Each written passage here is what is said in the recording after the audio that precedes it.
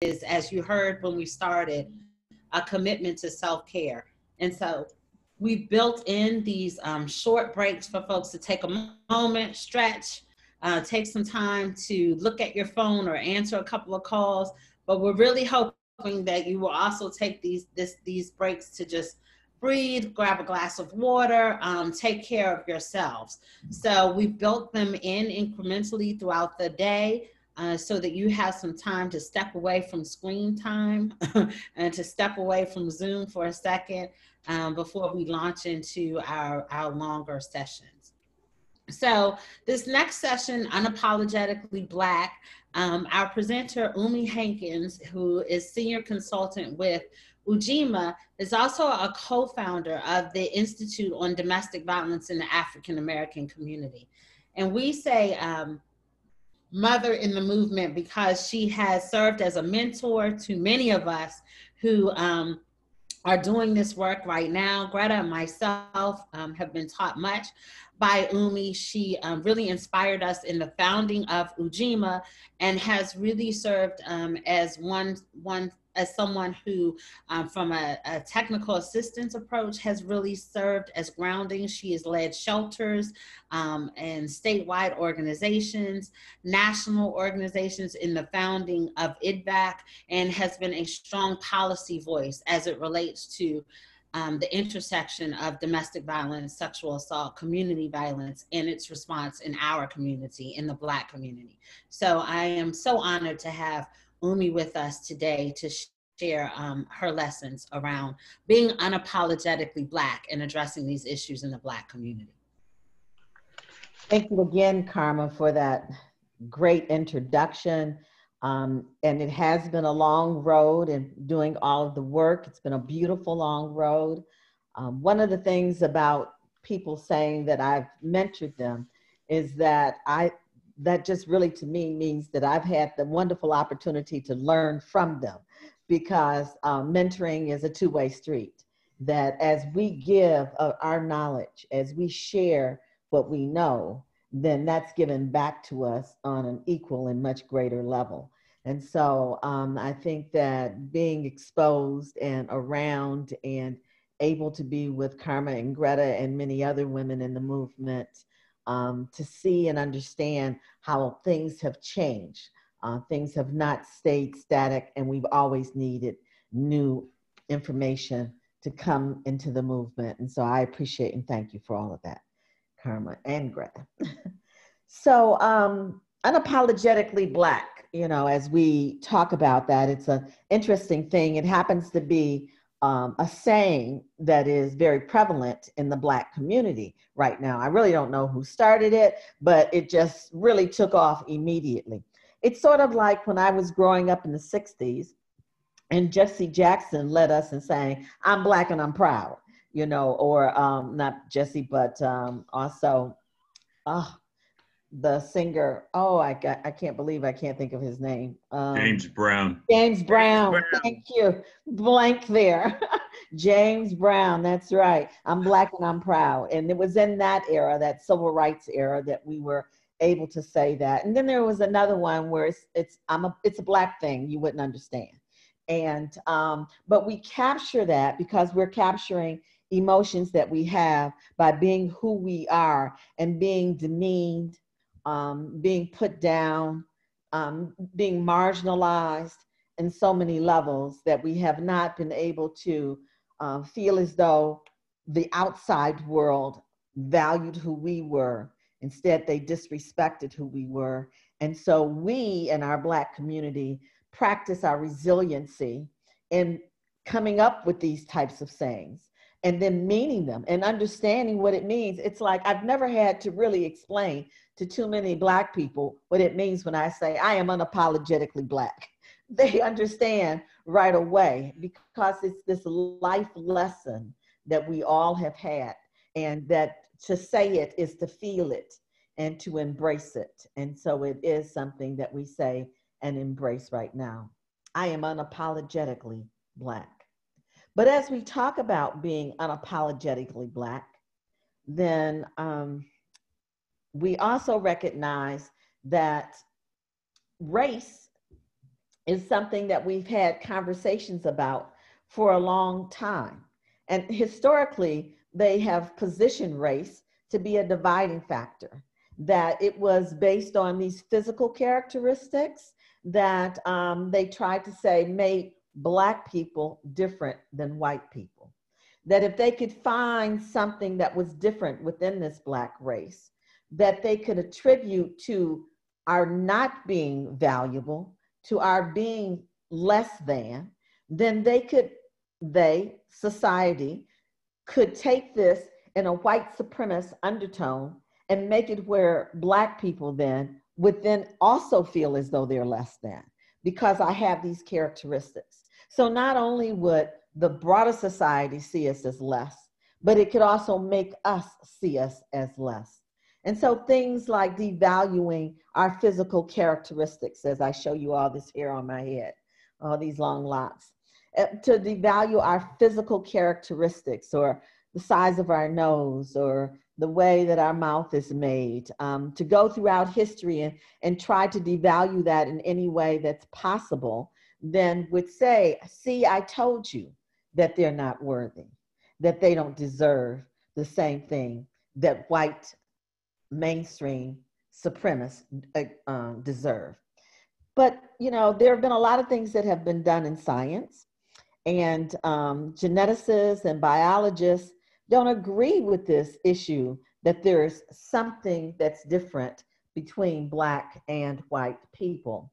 Because in reality, we know that 85 to 90% of the differences that we have between these races, that it's very small. You know, 85 to 95% of everything is the same that we share. And if you went all around the world, it wouldn't matter. 85 to 95% of what possesses me as a person would also be the same for others as well. And so we actually all share a common ancestor in Africa, because if we go back to the time when the bones of the first female woman was found, and we would see that they have identified that woman in Africa as being Black. But yet we take it and say that no, these characteristics, these minor characteristics, the style of my hair somehow impacts my brain power, impacts my intellect, or impacts some way in which makes me intelligent, makes me kind, makes me generous, that somehow the color of my skin makes it where I am not worthy of having the fullness, the richness of life that can be shared. And so we see these physical differences, and somehow we can account for them that way. But really, the only way that we can account for them is by the fact that Black people lived among Black people, and therefore they populated together.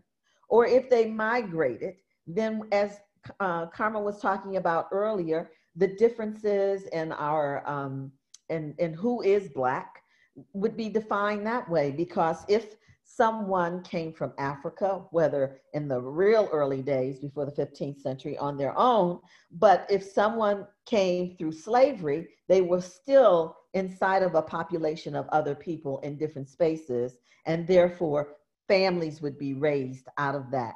Children would be born out of those connections. And so that accounts for this wide diversity, this variation that we have between the different, what we call races that exist. There was also war, a lot of rape that went on in warfare, rape being used as a tool actually of war. And then a lot of intermarriages then that have accounted for this. I'm doing a lot of work on my ancestors, and I participate in one of those sites. And I'm able to go back to the 1870s and 1880s and see the population in the census as who was there. And I find it very interesting, because what happens is that, one, before 1870, you don't see any Black people in the census because we were not counted. We were considered to be property, and therefore we were kept in different roles, not in the role of the census for other humans.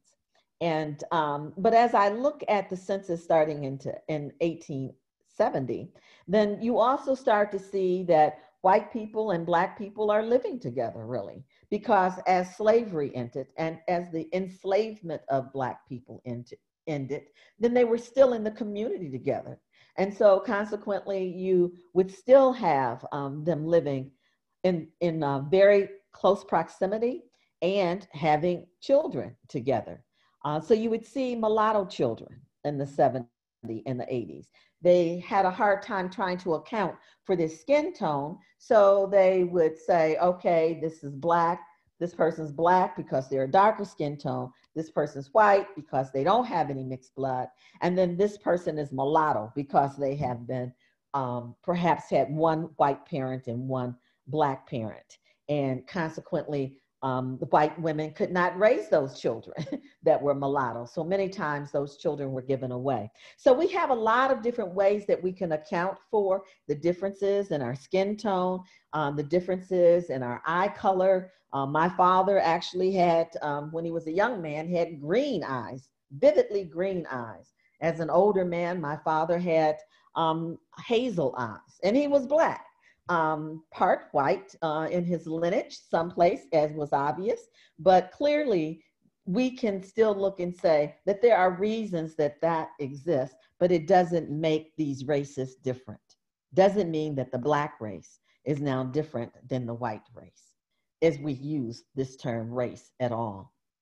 And so the defining blackness, that became a real issue in our census, because if we're looking at our census and saying, okay, well, who is black? Who's going to be put into this category of being called black? And the census identifies a black as a person having origins in any of the black racial groups in Africa, sub-Saharan racial groups in Africa. And you'll note that it says the sub-Saharan groups in Africa, because as you go further north, then you had more people of fairer complexion. And so they're not counting people who may be of a fairer complexion that are north of the Saharan desert in Africa, but still really focusing on who is black by defining this term related to a geographical area. And so if we look at the sub-Saharan, you can see everything that is below that white space, then is called the sub-Saharan part of Africa, and everything above that then being Northern Africa, being classified as something different. And we do have people, academicians, that are really concerned about this, because they look at it and say to call the Sahara Desert sub-Saharan still is another way that you're demeaning who the people are that are below the northern aspect of Africa, and having some reference to how you feel about them as individuals that are living in that area. Somehow this discourse gets connected to the fact that you're below the Saharan, so therefore you are still less than. So, but there have been many ways that we over history have defined our blackness to classify who we are. And when I say we, I don't just mean me. For the most part, I mean society has chosen that white supremacists, people who are clear that there's a difference in their estimation between white people and black people, then they have defined this in many different ways. One is that one drop rule. So you can have, a lineage where you have one person who is in your family out of 32 who is black, and then the other 32 then become, the other 31 people, that doesn't matter. That doesn't matter. If you had that one drop of black blood, then you're black, and you were less than, and you were classified as that, and you were inducted into an enslavement process. Or they called it Negro blood, black blood, one black ancestor, traceable amount rule, or hyperdescent rule. So those were some of the ways. And then, we went on to hear that we call black people as Negro, which was a Spanish way of looking at it, Spanish word meaning black. Mulatto, which I talked about a little earlier. You hear that a lot in the South, but you also heard it a lot in Louisiana as, or Creole in Louisiana, as the French then were in Louisiana, and the mixture of blood took place there. Or we were colored people. And we accepted that. Black people today, as we call ourselves Black, accepted some of these terms: mulatto, Negro, colored. In fact, in my history, I can say that I've identified as Negro and colored, as well as Black, depending on what point in history we have looked at and what was considered to be proper. And to be very upset if someone called you something different. You know, I'm not Black, I'm colored. It was the indoctrination that took place of us as Black people to ensure that this Blackness meant bad. It was the indoctrination that went on with even the color Black. If it were in the movie, the good guys were the white hats, the bad guys were the black hats. It was a continuation of something that was perpetuated, but it was a political, social way into ensuring that Black people felt that they were less than and that white people were more deserving. There's also the, you know, African Black that was referred to when someone is very, very dark complected. I share a one of the websites that I look at. It's constantly posting up beautiful, dark skinned Black women, and just admiring how beautiful they are. And I'm trying to get society to move beyond this whole issue of what's pretty. And because it's seen that the lighter complected you are, the prettier you were. The closer to whiteness you had, the prettier you were or you are. And therefore trying to take us back and say, no, Black is beautiful. I'm Black and I'm proud, you know, to those days, and to ensure that we are clear that we're not being prejudiced. We're not demeaning anyone for the coloration of the skin. All people are human. There is one race, and that is the human race. Passing for white, it happened many times in the Black community, and sometimes it was actually accepted in the Black community because it was a means of getting out of the subjugation that you were living in. And so your Black mother may have encouraged you to pass for white, to live in a white community, because then you would get out of being part of that, discrimination. You would become part of the more elite. You would be more acceptable. And so giving up your family, which had to be very, very traumatic, this family that loved you, but giving up your family and then going out and saying that, no, I'm white, and just living a life in a white community and not in giving any recognition to your heritage of Blackness that raised you. Very common in sometimes as well. And, you know, and sometimes it was a bad thing. Sometimes people were passing for white. It wasn't what their family wanted them to do, but they wanted to get from under the, what is it, the foot of the oppressor. They wanted to leave the foot of the oppressor, and therefore they did it to save themselves. But it may not have helped their family, their community, but they needed to help themselves. They needed to save themselves. People of color, we hear that still today. And then African descent or African diaspora being part of those as well. So there have been many, many different ways that Blackness has been defined, but more to the fact that it's how you define yourself. A lot of that is just, how do you define yourself as Black or not? Some people have color to their skin. They may be fair complected, but not identify as being Black. And I know that this meeting is taking place in the Western region, and that all of these states are there. And so what I encourage you to do is to look at your demographics within your state, because some of these states may have a lot of Black people that are recognized there, or in certain pockets, they may have a lot of Black people, and some of your states may have just few Black people. But does that mean that you don't acknowledge the Black race? No, that doesn't mean that. Just because you may not have 70, 80%, I live in Detroit, okay, so the vast majority, almost 90%, if not a little over 90% now, of people who live in Detroit, Michigan, are Black. But it doesn't have to be that way. We need to make sure that we are constantly uplifting Blackness wherever, so that it becomes the mainstream. It becomes acceptable, that we all look at Black people and understand their richness, their beauty. Even though it may be different than white people, it must be different than white people, because there's beauty in who we are, and start to accept that and make that a worldwide initiative as well. So when we say that, race is not real, what do we mean by that? Well, if we look at what it says in the literature, it says that race is a social construct. It's a made-up belief. It's something that was made up, that was developed for the purpose of oppressing a group of people. Not true. There is no such thing as race, as we talk about the Black race. There is no such thing as, the white race, as we talk about that. Doesn't exist. There is the human race. The only thing that there is the human race.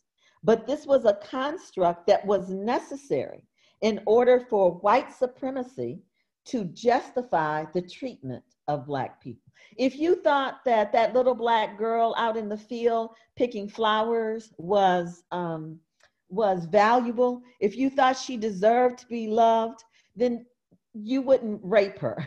You wouldn't beat her. You wouldn't do the harsh things that were done to this body of people over many centuries in enslavement, whether that was enslavement in the US or enslavement worldwide. Enslavement didn't just happen in the US, it happened worldwide. But it was used to justify their birthplace, the color of their skin was used to justify that you were less than. And more than that, it was used to justify the white race ability to come in and colonize different areas across the world, to take land from people.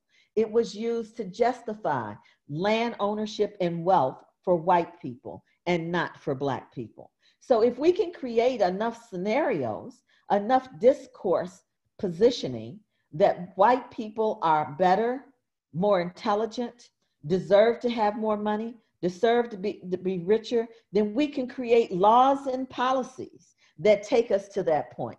That as we frame our policies, then we won't be looking at how do we provide for this marginalized group, but how can we put more on their backs to ensure that their workload, that their place in society will harm them and bring more than to the white community. So it's been very visible in our faces. This hasn't been something that has just happened in the last 50 years. This has been centuries long in the making, and now it's woven into the fabric of our society.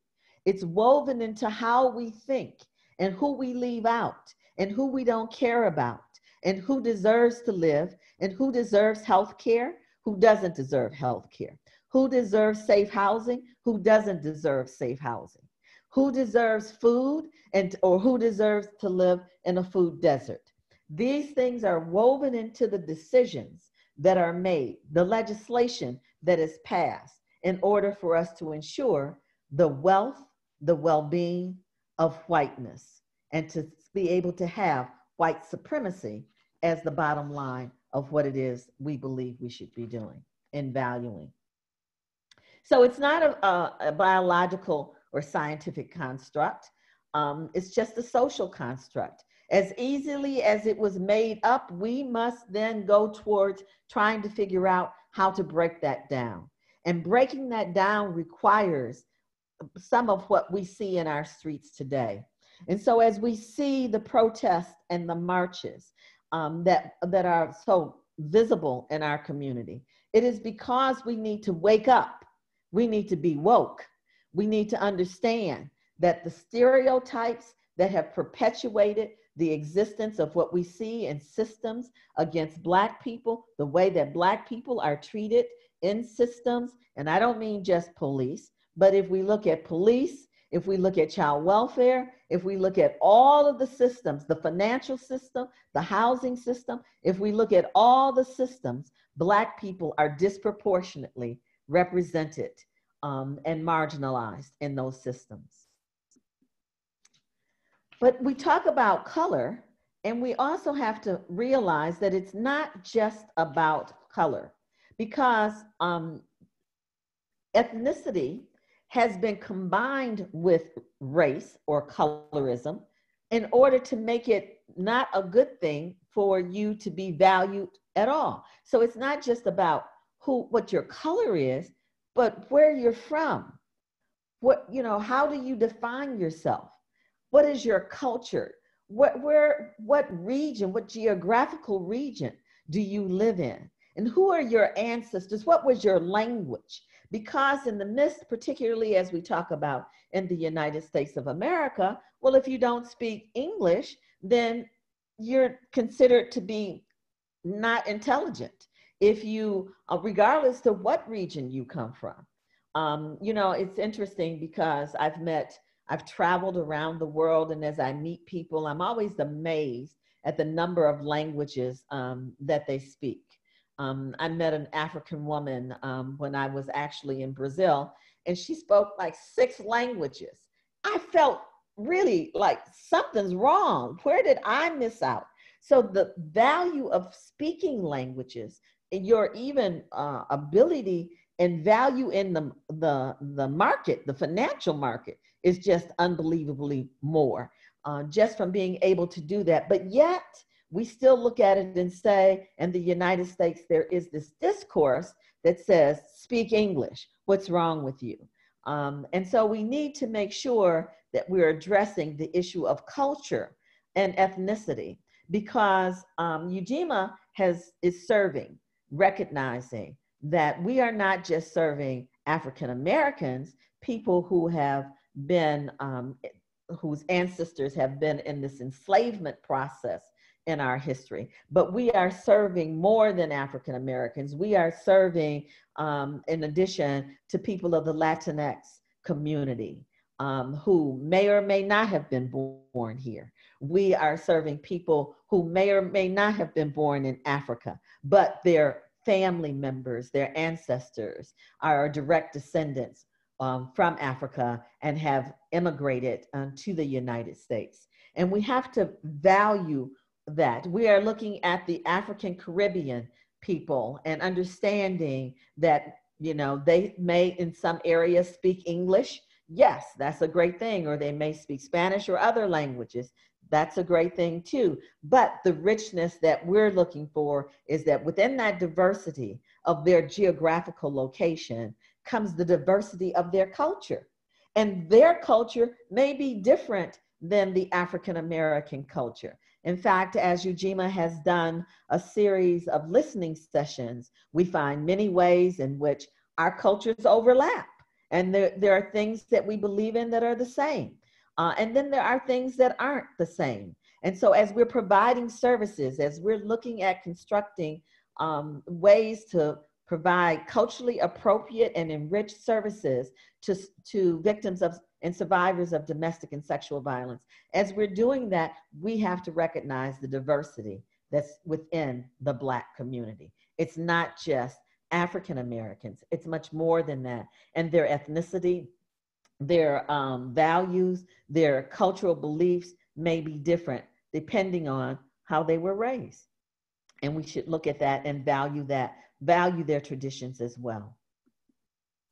So, Karma mentioned this. She said the African American community, the African immigrant or refugee community, the African Caribbean or Latino community, and those who identify as Black or who others may identify as Black. Because the reality of it is, our Blackness comes from the fact of where the ship dropped us off.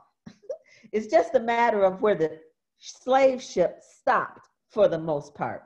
There were other Africans that migrated out, yes, in a very long time ago, and even came to America before Columbus did. However, for the most part, Africans throughout the world were distributed where slaves were needed. And therefore, it was where the ship dropped them off.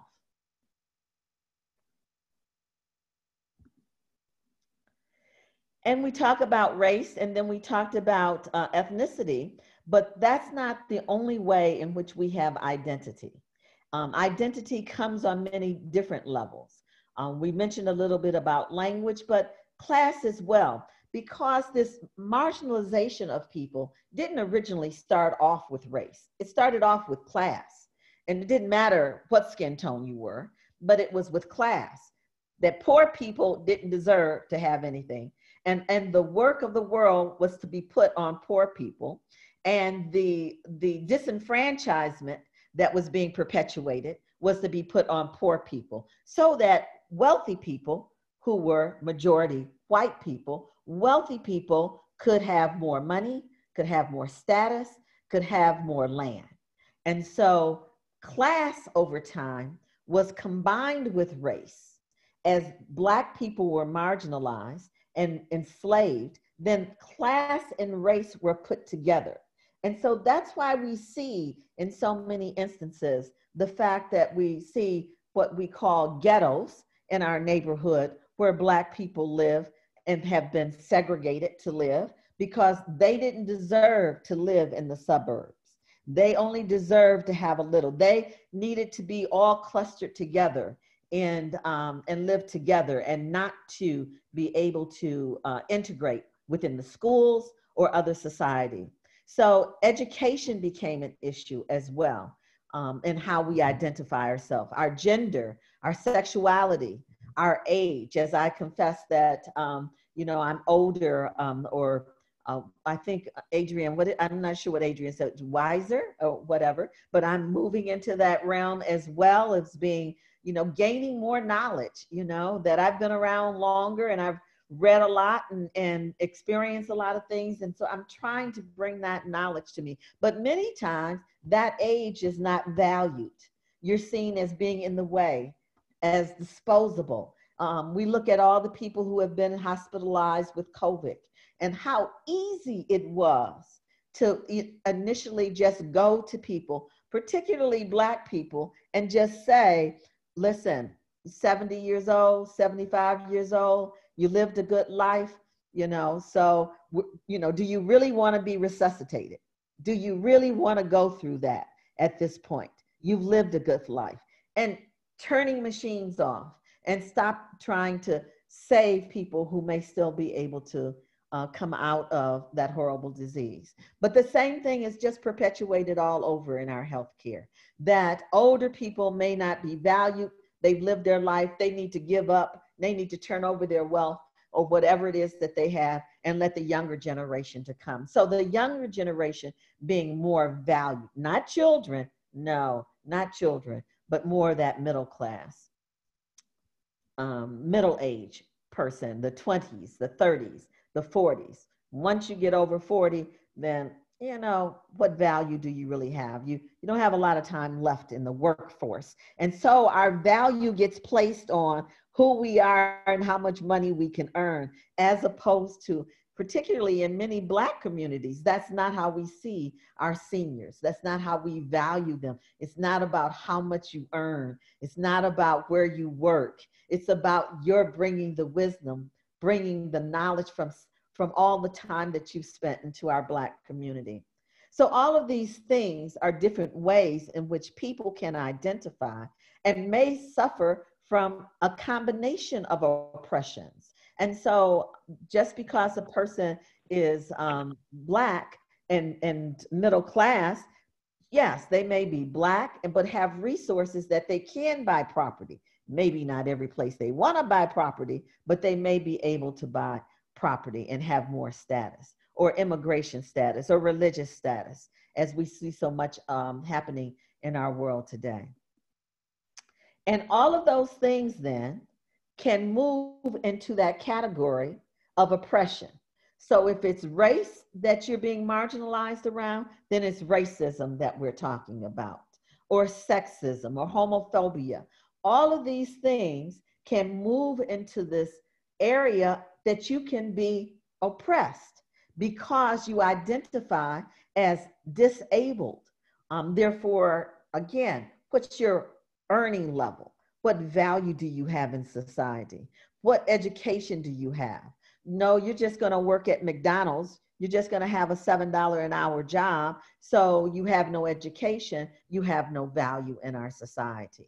And so as we're making these changes, as we're talking about equity, then we're not just talking about equity around race, but we're talking about equity around the intersectionality of all of these things within the race. And so that we will make sure that we're honoring everyone's life experience.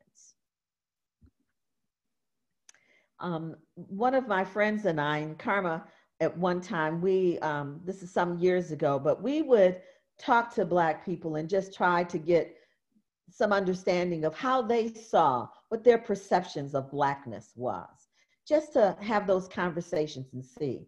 And, you know, what did it mean to be Black?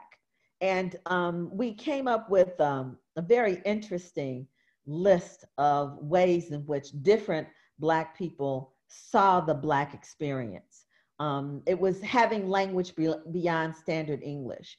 And so having that Black dialect that we can break into at will and talk, whether it's, as some people say, the King's English or standard English or Black English. I don't go for Ebonics too much, never got into that term, but Black English. And so, but if you're talking Black English, you would not be valued. You would not be trusted because you're seen as less intelligent.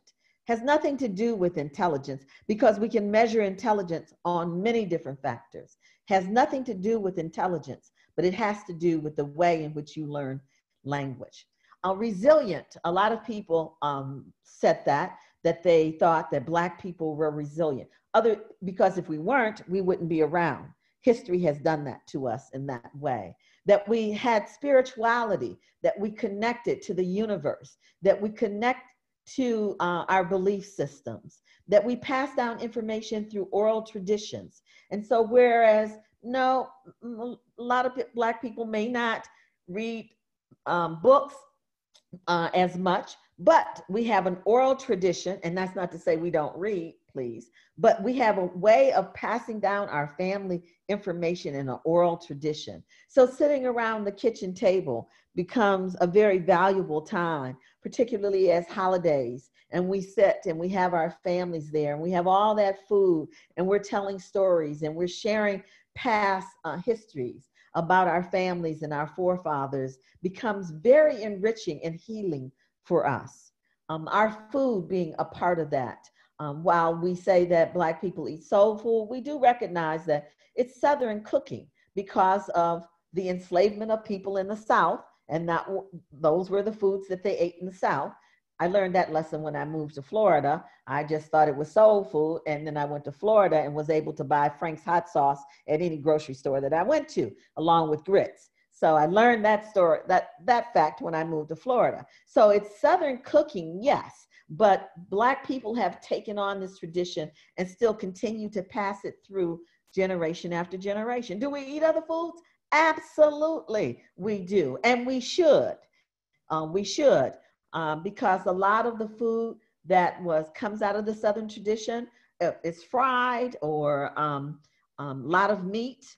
And knowing that if we're taking care of our bodies, if we want to be healthy, we should look at how do we diversify our foods. Music and art, they thought a lot of Blackness is enculturated into that we're very diverse. We're animated and expressive. Here I am on Zoom and I'm trying to keep my hands down in my lap and it's really hard, because I'm just talking with my hands. We're very animated and we love it. We love it. Our voices go up. It's great, we're exciting.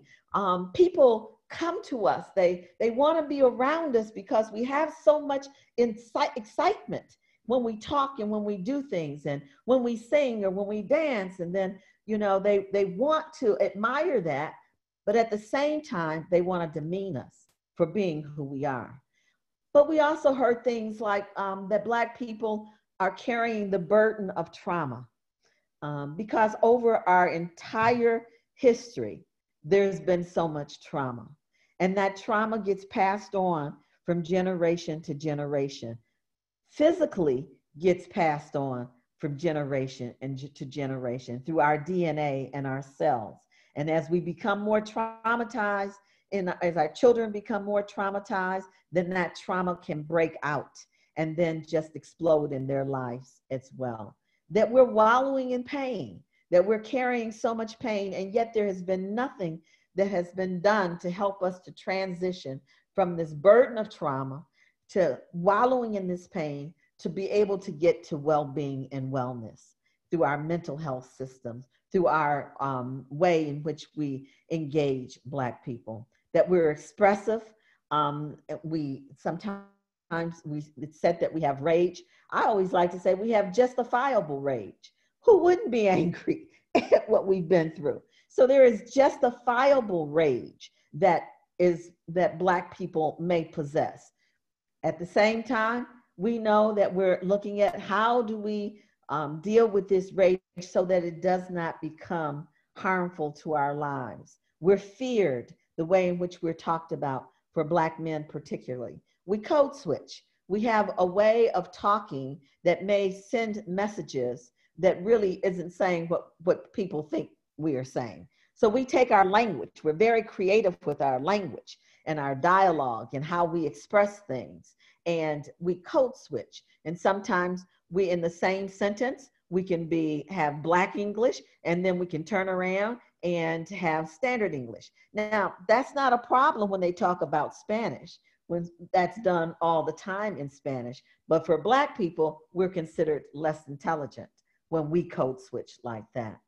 And we're part of the African diaspora. And then there were a few other things, that we're Southern, we're carrying a history of enslavement, we're attached by policies on war on drugs, that we're positioned for incarceration, that we're not just incarcerated, that we're positioned for incarceration, from child welfare to juvenile justice to jail to incarceration. We are positioned for incarceration through systems that are disproportionately represented and have a lot of racial bias against Black people. Racism, I want to call it what it is, have a lot of racism against Black people. The culture dictated by system, that our culture is sometimes dictated by systems, how we're expected to act and behave, that systems are trying to make us say that, or that we're authentically Black, meaning that I'm acting Black, I'm looking Black, and maybe I am just wearing, my style is all over me, that you see I'm authentically Black, that we're poor and struggling because of the way that systems have positioned us. We're uneducated, that history of incarceration, oppressed by economics, and attached to systems. So all of these things, basically, Black people were able to identify with, some of them good and some of them horrible. Some of them horrible that they're not saying, I identify with it, I know that we're perceived this way, I don't agree with it, but I know that this is how I am living. I am living in this world that sees me this way. And therefore, I have to consciously be vigilant on how I'm presenting myself to save my own life, to save my life, okay? So, and then we're weaving in and out of life experiences. So as we talked about all of those ways that we self-identify, some of those things are ways that we have privilege, and some of those things are ways that we're marginalized. So if we are a white man, upper middle class, Christian, and heterosexual, then we have privilege. If we fall into that category, we have privilege. But if we're a Black woman, lower class, non-Christian, homosexual or bisexual or queer or transgender, then we are marginalized. That society has positioned us to be marginalized because we don't fall within that class of privilege. And we in and out of these experiences. So I'm a Black woman, but praise God, I'm middle class. At least they tell me I am. I'm middle class, meaning that I'm supposed to have some resources, and I do. I own a house. I own a mortgage. That's what I own. I own a mortgage, and, you know, I have a car, I have a sports car. You know, I'm able to buy groceries. I wasn't worried about food when COVID hit. I could go out there and buy as much food as my refrigerator could hold. And it had never had that much food in it before because I didn't need it. And I was traveling all the time and it was just too much food. So now I'm just trying to get rid of it. So I'm privileged in that way. I'm a Christian Black woman. So I'm privileged in that way. I'm seeing, you know, I can have my holidays. I can talk about our Lord Jesus Christ and feel as though I'm not going to be scolded or somehow seen as being inappropriate in an environment. So I have privilege in those ways. And when I have privilege, it's my responsibility in those areas to make sure that I'm uplifting others that don't have that same privilege. So when I'm at a meeting and I'm participating in a meeting and I look around the table and I say, who was invited to that table? And if I don't see my lesbian sister and that I identify as heterosexual, if I don't see my lesbian sister at that table, then I need to speak up and talk about the issues. I need to be the one that speaks up and talks about the issues for the Black LGBTQ community. And I need to figure out how we ensure that we're getting individuals invited to the table, that our table is bigger, that our table grows so that they directly can share in how we're developing our, not only our practices, our policies, how we're conducting research. People need to be at the table in order for them to participate. We're also marginalized, even in the Black community, for the darker skin, homeless individuals, or being, as I said, LGBTQ or non-Christian. And if we have a history of incarceration, then we're looked at, even in the Black community, as being different or less than, or the sexualization of women and girls, sexualization of women and girls, that as young as, I think I read an article not long ago, I think it was like 6-7-year-old little girls are being sexualized. Black girls are being sexualized, losing their childhood as they're being sexualized in a way to fit a stereotype on who Black women and girls are and what they do. But sometimes within our community, in our Black community, we also suffer from internalized oppression issues, so that we look at other people in our community and say that if they're educated, oh, they're just trying to be white. You know, if they're being elitist or have risen to a social level, attending a ball or going to certain dances or being able to do certain things in their community, having some political status, then we say, oh, they're just an elite, because we're trying to say that they're not authentically Black. Or if they're talking standard English, may be demeaned by that, or having proper eating habits, knowing, you know, not eating with your hands, which is good. And I even go to the Ethiopian restaurant and enjoy it very much. So eating with our hands is not a bad thing, but it is marginalized. Or light-skinned people who are seen as thinking they're better than dark-skinned people. Or this term, Miss Ann, maybe you haven't heard of that. That's an older term. Miss Ann, where we, people on the plantation used to refer to the slave owner's wife as being Miss Ann. And so even in our community, someone may say to you, who do you think you are, Miss Ann? You know, as if you're trying to be that master's wife, that woman who is more than you think you are. And that has been used. You may not have heard of that one for the younger generation. In my generation, that was quite common. I've been called that. And so anyway, the impact of oppression of Black women. And so when we look at what's happened, because of our Blackness, because of our, the way in which we are perceived, because of the way in which systems write laws, write practice and procedures, then we are overrepresented in all of these areas. Because how we're treated is different than how a white person in the same position is treated. So we are disproportionately represented in all of these areas. Poverty, homelessness, home foreclosures, which happened 10 years ago, 12 years ago, 13 years ago. Who suffered? It was very clear. Black people were losing their homes. Attention was not paid to it until white people were also losing their homes. When it was discovered that white people were losing their homes, it became a crisis and it had to be taken care of. Substance abuse. When Black people are on substance, it's illegal. It's treated as a crime and you're incarcerated. When it became common for white, particularly rural mothers in various cities and areas to use substances and to abuse those substances, then it's a disease. It's a health issue and it's treated differently. You are not incarcerated, you're given services. Again, this pathway of how Black people are taken through society, through our society, to ensure that we will not succeed and that we're headed toward this system of incarceration, which has become this really money-making system on the backs of Black people.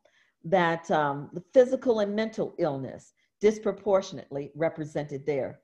Quite frankly, if you had all the trauma, it's amazing that we're not all certifiably having mental disorders.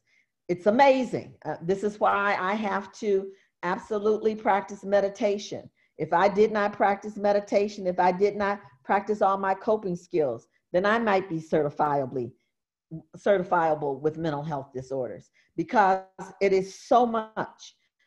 Today I had to, before I joined you, I had to meditate 3 times because I saw something on Twitter about a Black man in Walmart being arrested for buying a bike.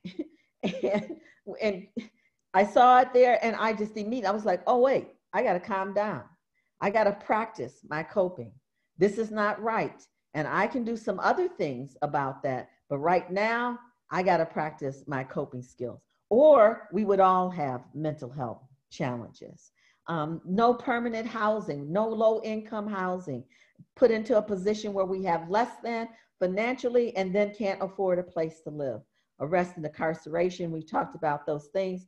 Juvenile justice system, child welfare system, amazing how Native American and Black children and families were driven to the child welfare systems and disproportionately taken away from their families. I did a project a long time ago, maybe 15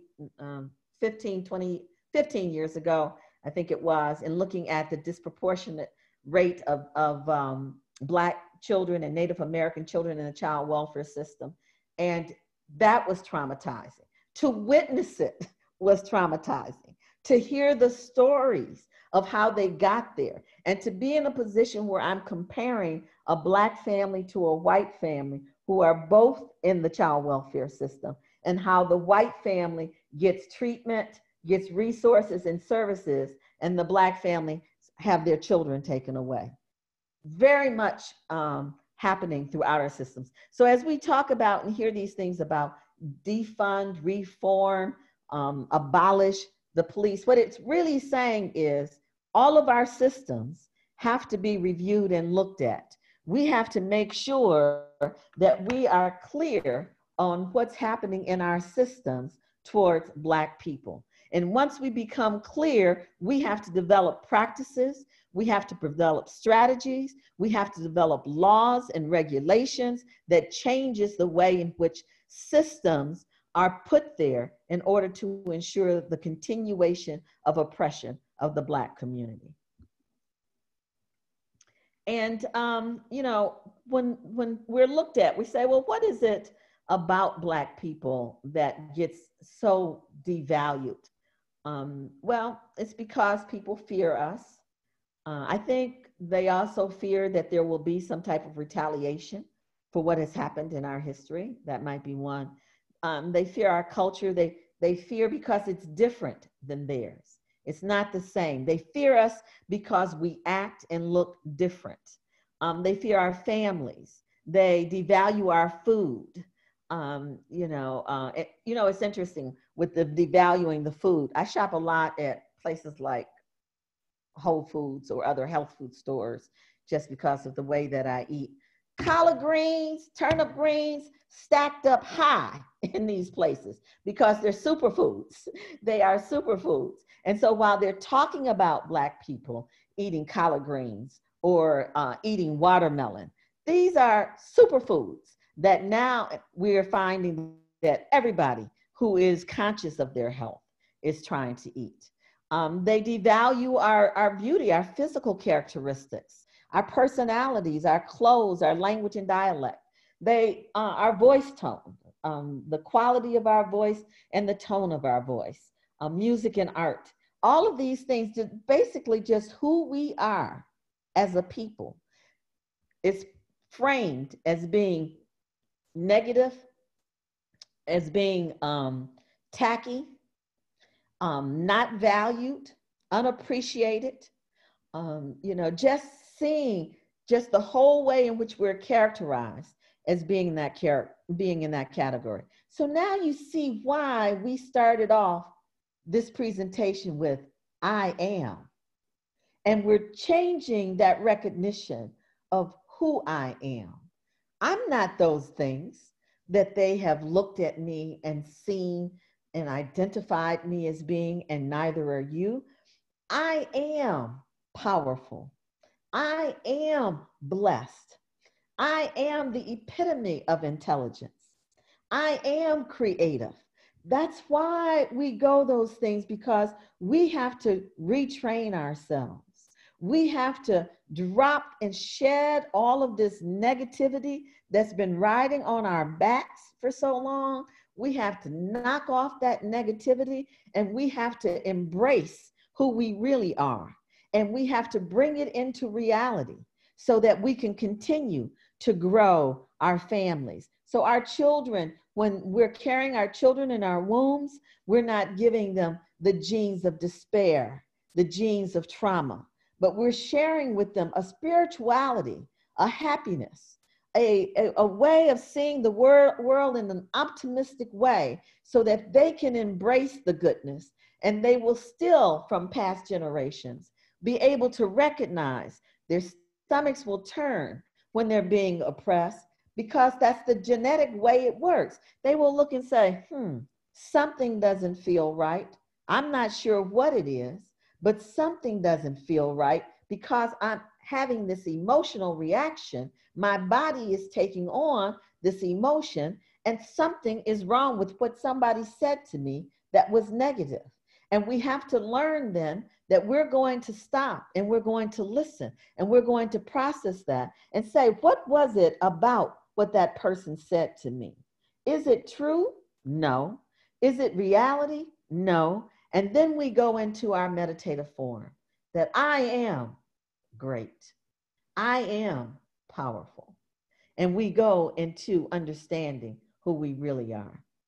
So Sankofa is a Twi word in Africa, meaning understanding the impact of the historical context of violence against Black women on the disparities and disproportionality of the society's ill that they experience today. Now, what it literally just means is reaching back and bringing forward. And so the Sankofa image was developed to show this bird reaching back, turning its head, reaching back on its back and picking up the egg and then bringing it forth. We have to understand what it means to be Black. We have to understand white supremacy.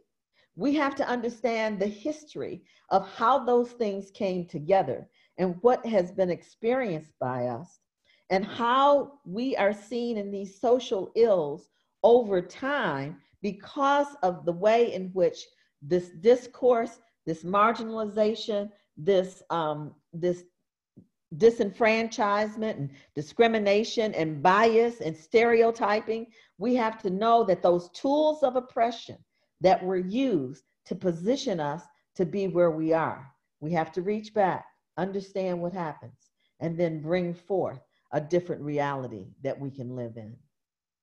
If you're not attacking and dismantling the false stereotypes about people, you are complicit. I think that's clearer to me now than it has ever been. Silence is not an option. You cannot be silent. If you're silent, you're complicit. Either you're speaking out, you're marching, you're raising your hand, you're writing a book, you're addressing it in some way. Either you are attacking and dismantling those false stereotypes about the Black community, or you have to understand you're complicit with what exists in our lives today, in society today. Society is what it is because of complicity, because people, the majority, the silent majority, is being complicit with white supremacy. So we have just a couple of facts. According to the CDC, Black women ages 25 to 29 are 11 times more likely as white women in that age group to be murdered while pregnant in the first year after childbirth. Is this because we're just, more violent? We are positioned for this violence in the Black community. You can't carry this level of trauma in your bodies and your minds and not have some positioning for this. Does that mean we excuse it? Absolutely not. We do not excuse it. And we must be conscious about ensuring that we are working to stop violence against Black women. And at the same time, we must recognize that our community needs to be healed, needs to be, have resources, needs to be in a position that we can figure out how did it come about that this is happening in our community? How does this come about? And it's not just because of Black men. It has to do with sexism. It has to do with racism. It has to do with internalized oppression, all of these things. And we have to figure out how to heal our community in order to stop this from continuing in our community. Our Black babies cannot be without their mothers. Firearms were used in about 54% of all female homicides compared to all other racial groups. Black women are most commonly killed by firearms. As we talk about gun control, as we look at the necessity of it, as we look at having guns taken out of a home where there is domestic violence, those laws are being put into place to protect women and children and families in our community, as well as everyone in our community. But if we don't find a way in order to ensure that we're recognizing that most Black women are killed by firearms, that they're shot by firearms. And, if we're not doing something about this in our homes, in our community, in our trainings, in our policies, if we're not working to do something about this, to make it where guns are not as common in our communities, then this will continue to happen. Among students, 11% of Black girls in the nation's high school sample, reported having been raped. High school girls, 11%. This is in our community, but again, what are we doing? How are we teaching our girls? How are we teaching our boys? How are we changing the trauma in society that society is waging on our community, such that violence is an outlet, seen as someone trying to have something out of nothing? How are we changing what's happening in our own communities as well? Thank you, Ujima, for doing your work. For every Black woman who reports rape, at least 15 Black women do not report. So just because we hear these stats on how many Black women are raped, know that those stats are much higher than what we are seeing that's being documented. And why are Black girls silent? because of those same reasons. One, they're going to blame that Black girl. They're going to blame her for being raped because she's been sexualized. It was what she had on. It was the way she walked. It was the flippant way she threw her hair. She encouraged him to rape her, is the discourse that is coming up. And so, yes, within the issue of racism, there's also sexism. And so rape is a tool of sexism, whether it's a Black man or a white man. And as we have seen Black men and Black women, you know, during times of enslavement, during times of the 40s and the 50s, we're really trying to protect Black women. But the trauma that is living in our community must be addressed in order for us to give more support to stopping these rapes. African Americans, who make up 40% of the homeless population, despite only representing 13% of the general population. So 40% of our homeless population is African American. 40%, or I should say Black, because again, they're Black, they're African American, they're African, they are African Caribbean. So that is very diverse, but a large part of it, yes, is African American. And so how do we change all of those dynamics that's making it where we don't have the financial resources, we don't have accessibility to reasonably priced housing, the eviction rate, what happens with COVID when now that the eviction moratorium is stopped, who's going to be disproportionately evicted from their homes? We need not even guess. We know who it is. So I say that we are unapologetically Black because there are so many wonderful things about us as a Black population. There are so many beautiful things that we bring to the world, to society, to our communities, to the world, and we love that. We love the way in which we express ourselves and all of the value that we bring to our communities and society. So yes, we're unapologetically Black at the same time that we recognize that Blackness is not a real thing, that race is not a real thing. Racism is real. Race is not. Racism is real and race is not. And so as we recognize those things, we can be proud of who we are.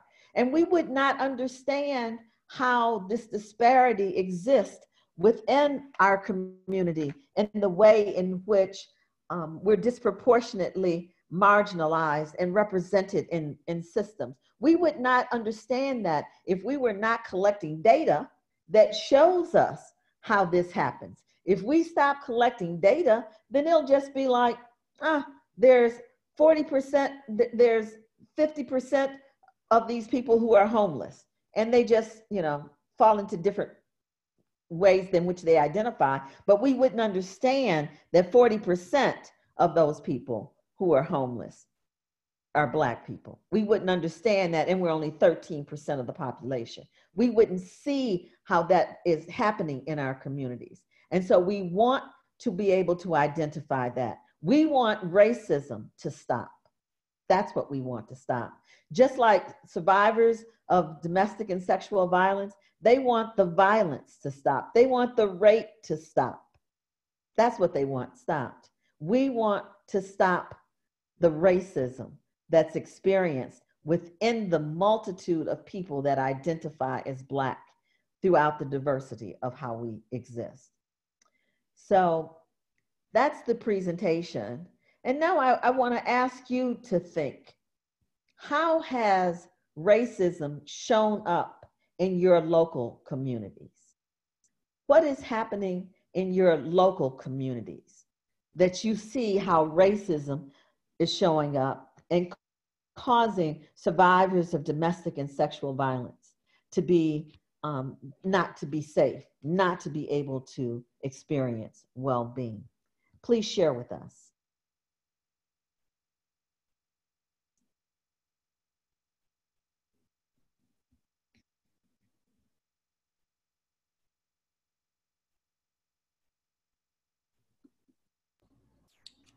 So Umi, certainly with Ujima, and we also talked about the fact that Ujima is within the DC Coalition Against Domestic Violence. So much of our work on a local perspective is in Washington, DC, where we've seen in the past couple of years how gentrification has changed the makeup of the city. And so while in the 80s and 90s, Washington, D.C. was at times almost 90% Black, and that being African American, Afro Latinx, African immigrant, et cetera. Now the numbers have shifted, and we are right at about 50% of the population. And I think at the last count, we were right at about 49%. And so while we have seen that change in the population makeup as it relates to systems, whether it's through law enforcement, the child welfare system, the juvenile justice system, we haven't seen a shift. So you're still seeing numbers where 70 to 80 to 90% in the juvenile justice system, 99.8% of those juveniles who are incarcerated within the system are Black. And so what that says to us is that, racism as it is has impacted our interactions with systems such that, before part of the reasoning for why we were engaged in systems was because we were overwhelmingly represented in the population. But that can't be true as the population has shifted, but those numbers has not changed. And so we know that there is a systemic reason, and what you said earlier, Umi, around the positioning of Black people in our communities as it relates to how we then are seen in systems is very real. And from a DC perspective, that's what we've seen. And as we've been having conversations as Ujima across the country in various communities, we've seen that as well. Thank you for sharing that, Karma. That is very important to understand that how this gentrification that's moving Black people out of DC, okay, and where they may have before had reasonable price housing that was still high in DC, but more reasonable price housing. Now they're being pushed outside of DC into other areas and maybe pushed away from their family, away from resources, not having the same type of transportation that's available to them in those particular cases. And this combination of seeing how domestic violence and all of those systems go together, and sexual assault go together with all of those systems. So homelessness, as we look at it, disproportionately, Black women who are homeless because of domestic violence. That's why they're homeless. And so these things all go together as we see them in our community. Could we have someone else that would like to share what's happening in your community around Blackness?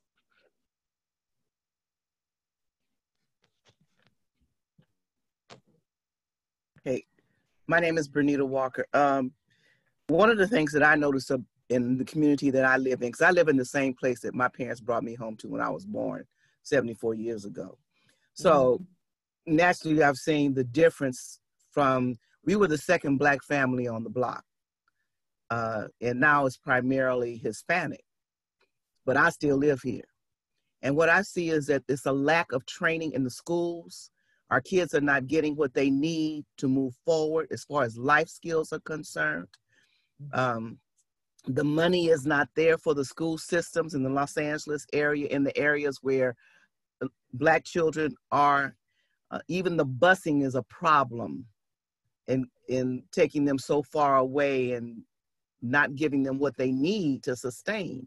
I have a 37-year-old grandson, and he was at one point, he was the only Black child in the school that he was going to, but he was going in another section, Monterey Park. So they used him in a sense, like because he was one of those children that needed to know what was going on and really understand what the classes were about. Most of them were speaking Spanish. The teacher would put him at the front of the classroom, right in front of the blackboard, knowing that he had a problem with his eyesight and that was causing him to slow down on his education.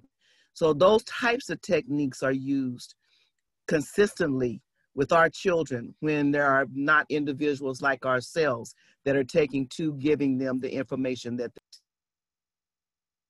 Yes, thank you for sharing that. And clearly, as we look at Black families and how Black children are disproportionately given that title of ADHD, which used to be ADD, but they couldn't call it a disorder and they couldn't make any money, so they had to change it to ADHD in order to do that. And then how our children, our Black children, are streamlined right into those situations. Because maybe they didn't speak English, didn't mean they had ADHD, you know, or anything like that. But maybe, but there was this standard that was put on Black children that made them automatically have problems within that school system. So thank you for sharing that as well.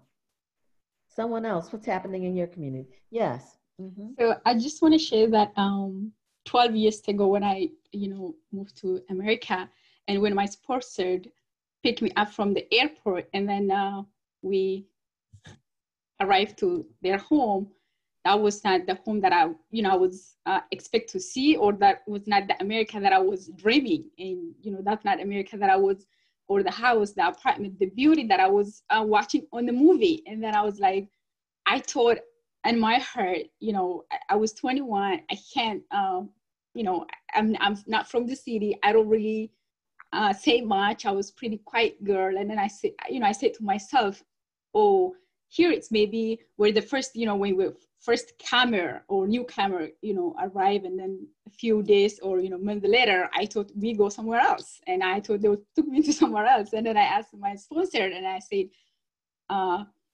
so here's where, are we going to leave? And they were like, yes, this is our home. I said, okay. And then a few days later, when they drove around and I was trying to see the community in the city, and then I was like, oh, what? So this is America that we used to dream, or just because of like, I'm from Africa. I thought like that the place like all Africans stay when they, move to United States of America. And then, that's what I thought. And that, through like when I stay in America, I go to college and see everything. Now I know, because at the time they, drove me around Georgetown and different, around the city, everywhere. So, and now I get it, how, the system has impacted our community. Yes, absolutely. And, and speaking of the West Coast, I was out there a couple of years ago and was talking to some friends I have there, and they went a little bit into that history, particularly in talking about Berkeley and, San Francisco, all of these big places where Black folk used to live in those places. And again, with the gentrification and pushing them out, almost really stealing their homes, if not technically stealing their homes and pushing them out, and, putting them in places where they didn't want to live at that time. So it's very, very interesting how, again, as Karma said, the positioning of where we live and the resources that we have has just been very, very different, very cruel in some cases. Anyone else share, please? I would like to share. Thank you. Doris O'Neill. I'm in Seattle, Washington. Mm-hmm. And what you were just speaking about, the gentrification of the areas. I grew up in what we used to call the Central District, but Black folks call it the CD, because it was really for the colored district. Once white folks moved in and moved everybody out, it became the Central District because it's the central of Seattle. Myself, as a Black woman and a director over my program, I often find myself being the only one at the table, and constantly having to put the African-American woman back in the center of the room, because it's like we get hijacked, we get, the conversation sways pretty easily. And so these last 2 or 3 weeks, it has been really trying, and being at meetings where, you know, I'm not the only person of color, but I am the only Black woman at the table, is really talking about the African American woman. And with RYWC, our mission statement is empowering women and eliminating racism. And so we do specialize for working specifically with Black women.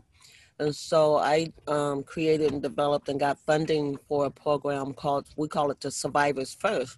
And it's working with survivors of gender-based violence who have been arrested or about to be arrested. And I've partnered with our King County Prosecutor's Office, and they are taking a second look at why Black women are being arrested and the victimization that they have and the trauma, and taking a deeper look at these cases. And they are dismissing and declining these cases. And then the cases are referred to us, where we are providing supportive services to the women so that they don't have to be in those positions anymore. We help them pay rent, we help them get their car fixed, we put them in hotels, all the basic things that a survivor stays in an abusive relationship for. We try to help her explore those options so that she's not in that position where she's being arrested, because as we know, once the cuff goes on, life is never the same. And so Seattle's predominantly a white city, you know, and so we don't make up much of the population, but we are constantly having to have those conversations more and more lately, and it's been pretty exhausting. Yes. And, you know, that's a word that I've heard so much of here lately. I'm exhausted. Yeah. You know, and we have always been, it's always been hard. We used to say it's so hard. We just say it's so hard. But nowadays we hear Black women saying, I'm exhausted. It's like everything, all the wind has been taken out of me, and I'm just exhausted. I'm trying to look in the chat and see that there's some questions there. Yes. How has racism shown up in your local communities, and how has it impacted the safety of survivors? Thank you for adding that to the chat. And then people have responded: racist housing practices, inability to get into a house or an apartment, schools with less resources and prevention, sex ed is unavailable or underfunded. And then Melissa says also, dual arrests, more Black women arrested when police think they are too aggressive, don't see them as victims, and so arrest both parties when responding to domestic violence. And that has been something that really has gone on for this long time, ever since really the movement pushed for arrest as a policy. And Black people, Black women said in the movement, said that's not going to work. They're going to overrepresent our Black men as they're being arrested. And clear enough, that is what happened. Black men are being arrested more frequently. I'm not saying that Black men, that there aren't some Black men that should be arrested. I'm saying that yes, but the investigation is not there. The investigation to determine primary aggressor is not there. And so, and what is the history of this that's going on with that family? And so looking at what are other strategies that we develop in order to respond to domestic violence happening in the home. Because of the stereotype that Black women are aggressive, you know, even if we're yelling, we don't have to throw anything. We can just yell. Well, you know, you deserve to be hit. You shouldn't have been yelling at him. You deserve to be knocked out and hit in your mouth or whatever, because of your attitude. You have this attitude.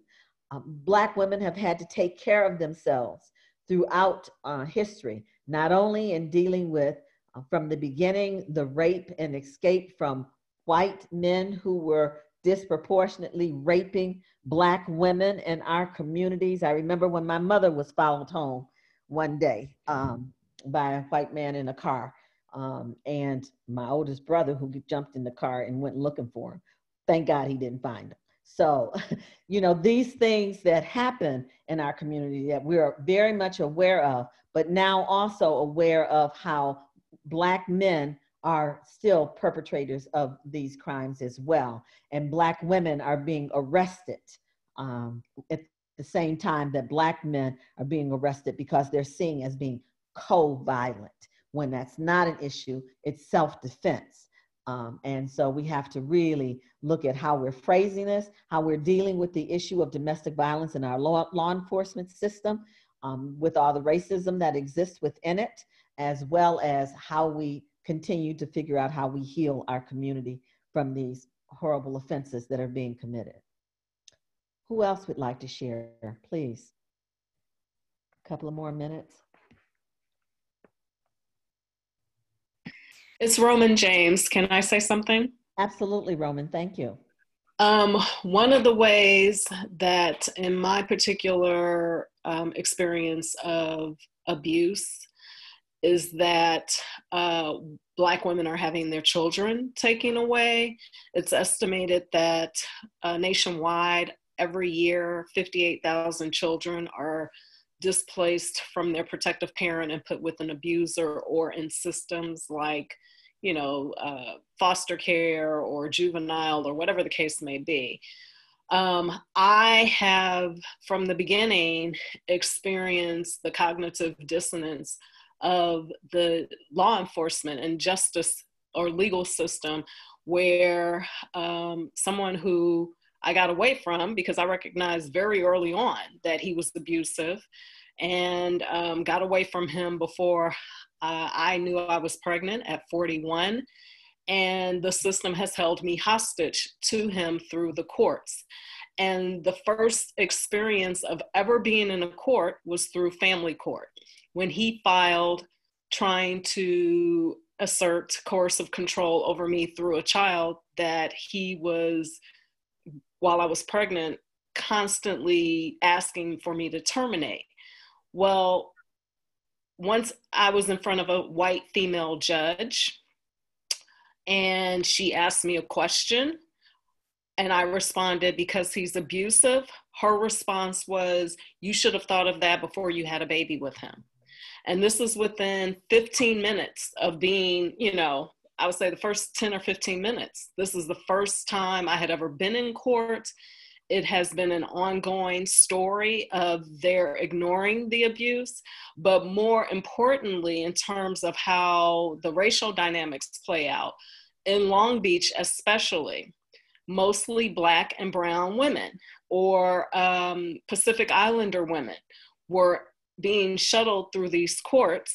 And I fortunately had the self-possession to understand that it wasn't just me, because I was seeing every single Black and brown woman talked to in abusive ways by the judges, every single Black and brown woman being held to unreasonable standards against fathers who were oftentimes abusive, and seeing the difference in how the female judge would respond to the few white women who came through her court, or the white attorneys versus my Black female attorney.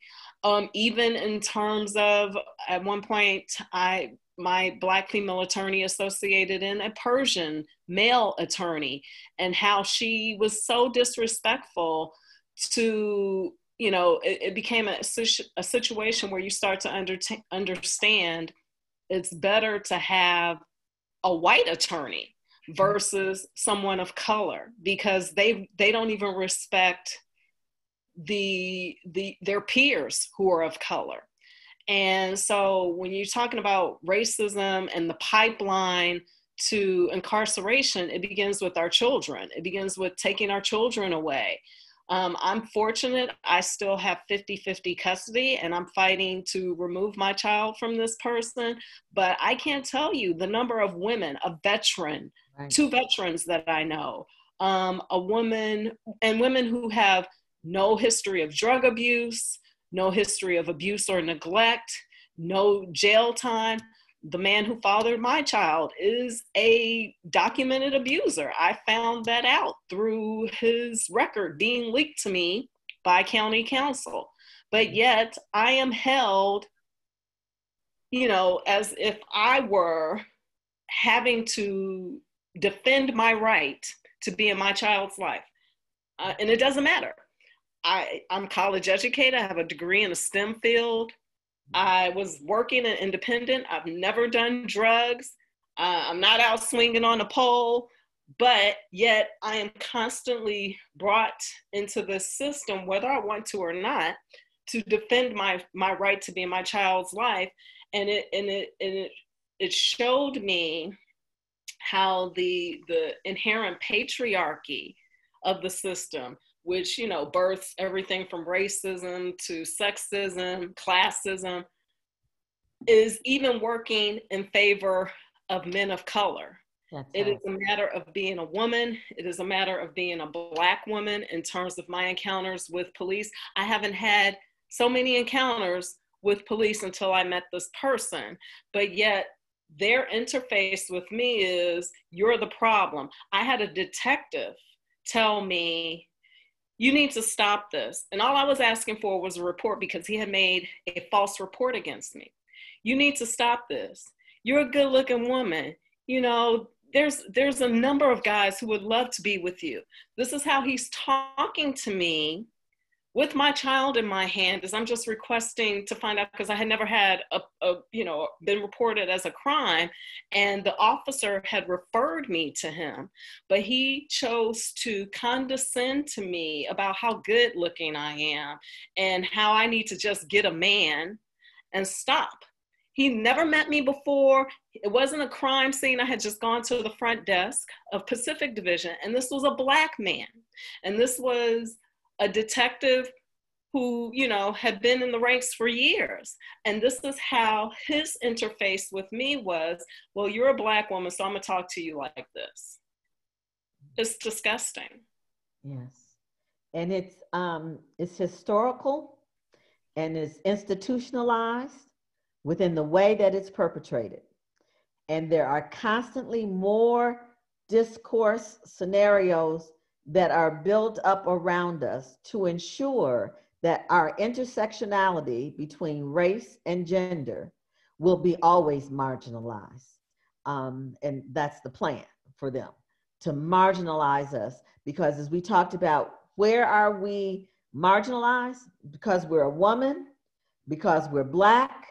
You were fortunate you had resources that you could fight this on some level, to fight for your children. But if we think about the intersectionality of poverty with that, what would a Black woman who had no resources been able to do except go home and cry that her child was taken away from her?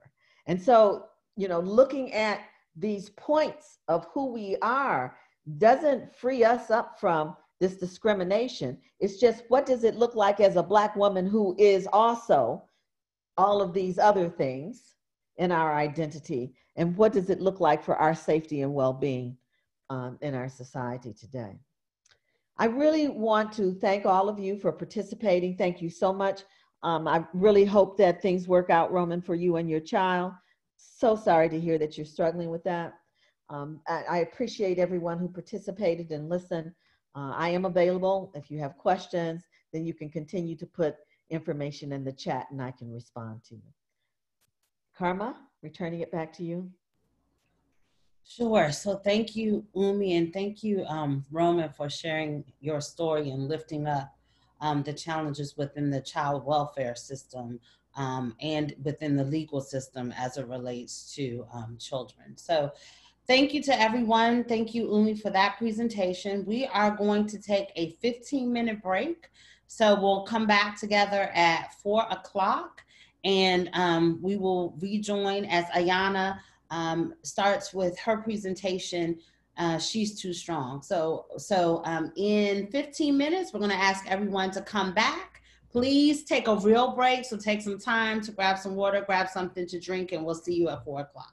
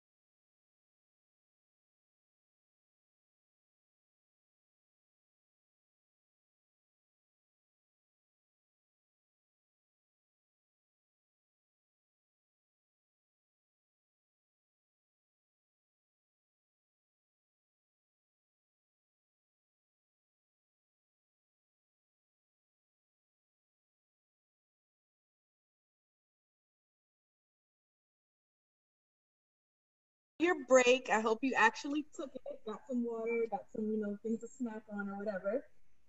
Again, my name is Ayana Wallace. I'm the training specialist with Ujima. My pronouns are she, her. Just very quickly about me, my background is in women's and gender studies. I have both my undergraduate and graduate degrees in women's and gender studies. I'll see if this helps. My areas of research were in violence in communities of color, specifically intimate partner violence, sexual violence, reproductive violence, and medicalized racism. So I like to talk about all the things that I can and how they impact Black women and girls' lives. Let's see. Hold on, my sound is. Can you hear me a little better now? Okay.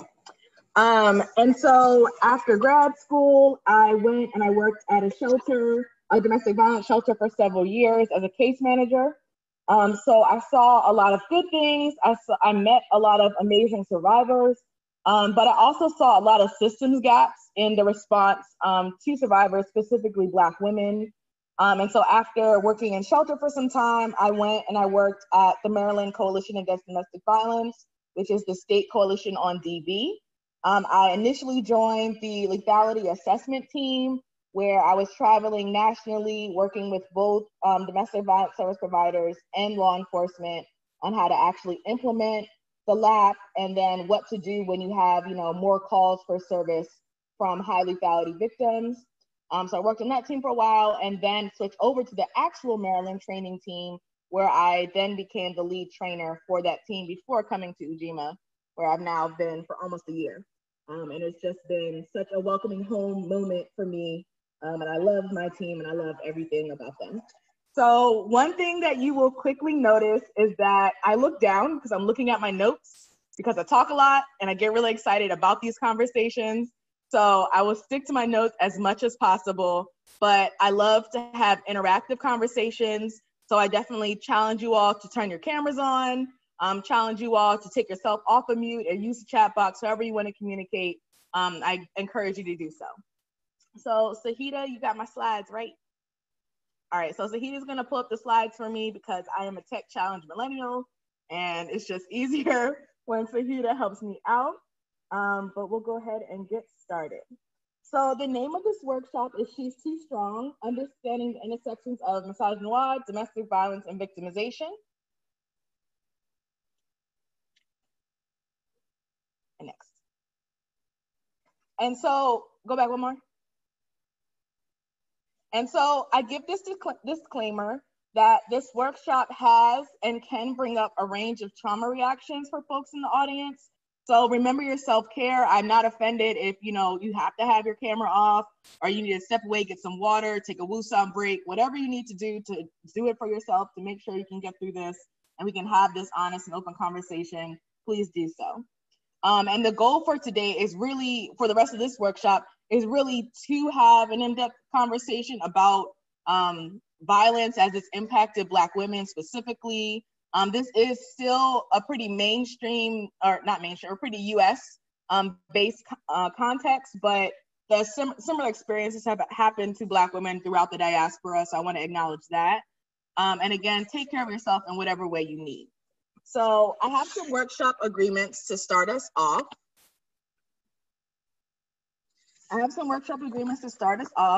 That includes active listening. So it's really easy to get distracted when you're on Zoom because emails come through, you might get a text message or whatever, but just try to be actively engaged in the conversation.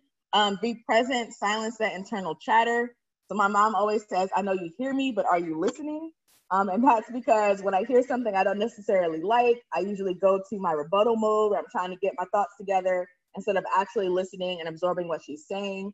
So just silence that internal chatter as much as possible. Be open. So we're all coming into this conversation from different lenses, different viewpoints and experiences, but be open to what other folks may be sharing.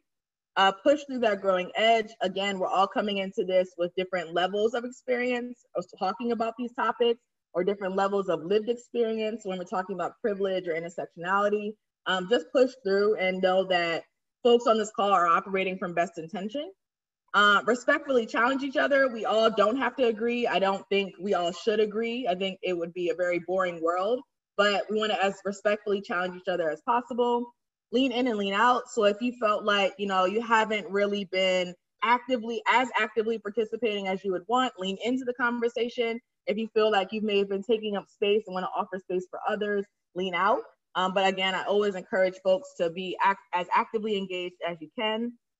And then the last point is to continue to have these conversations, because there's literally no point in having these workshops, having this regional meeting, if the information is going to just stay in the room. We want to make sure that people are actually talking to each other, that people are talking to each other across states, across communities, and that way we'll really be able to narrow in different ways to support and uplift Black women and girls. So next slide. And so before we really get going, I want to take a very intentional moment to recognize Black women throughout the diaspora. I want to recognize stolen African women whose blood courses through my veins, whose resilience and strength and skill and love has been passed down from generation to generation. And especially Black women who were considered too strong or too undeserving to get help, but somehow still made it and continue to make it. And so I'm going to read a short poem by Marie Evans. It's entitled, I Am a Black Woman, to center us, and then we're going to keep going. So, I'm a Black woman. The music of my song, Some Sweet Arpeggio of Tears, is written in a minor key, and I can be heard humming in the night. I saw my mate leap screaming to the sea, and I with these hands cupped the life breath from my issue in the canebrake. I lost Nate's swinging body in a rain of tears and heard my son scream all the way from Anzio for peace he never knew. I learned Da Nang and Pork Chop Hill in my anguish. Now my nostrils know the gas and these trigger-tired fingers seek the softness in my warrior's beard. I am a Black woman, tall as a cypress, strong, beyond all definition still, defying place and time and circumstance, assailed, impervious, indestructible. Look on me and be renewed. And so let's go ahead and jump into it. So the big question, what is misogynoir? What does it mean? What does it look like? We know it was a term coined by Black queer feminist scholar and Professor Moya Bailey back in 2010 to describe the specific ways in which racism and misogyny combine to oppress Black women. So when you think of it, it's Black womanhood and misogyny, how they collide. To impact the experiences of Black women and girls. But what is it? What is it really? Well, how does it show up in the world? Use your chat box or take yourself off mute. How have we seen it show up?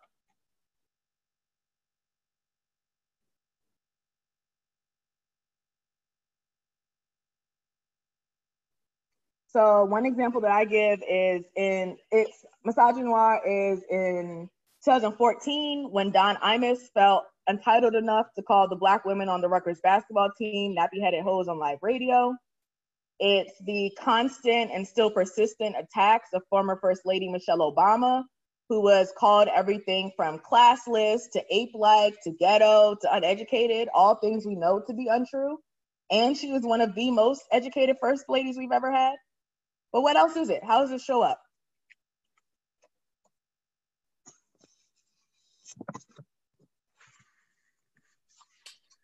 It showed up for me in the workplace where last year I was asking a upper level manager, white male, about a change that had been made. And it was a change that affected my position or responsibilities. And so he said, whoa, you don't have to be so angry. And I was nowhere near angry, but because I was asserting a position, the reaction is, you're angry, you know, you're the angry Black woman. And I said to him directly, I said, listen, do not go there with me projecting the angry Black woman trope. Oh, Roman, I would never, like, I can't believe you said that.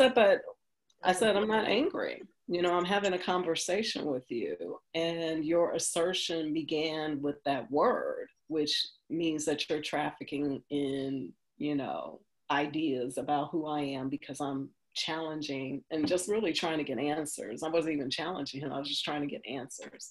So, seeing Black women regarded as angry for speaking up, being empowered, and, asking for answers that, in any other situation, in any other circumstance with anyone would be respected. But it's not, because, of ideas that people hold, the implicit bias people have about Black women. Great, thank you. Tony added the complete dismissal of us and our voice. White women in the workplace saying, I don't see color. What else? What else is it? How does it show up?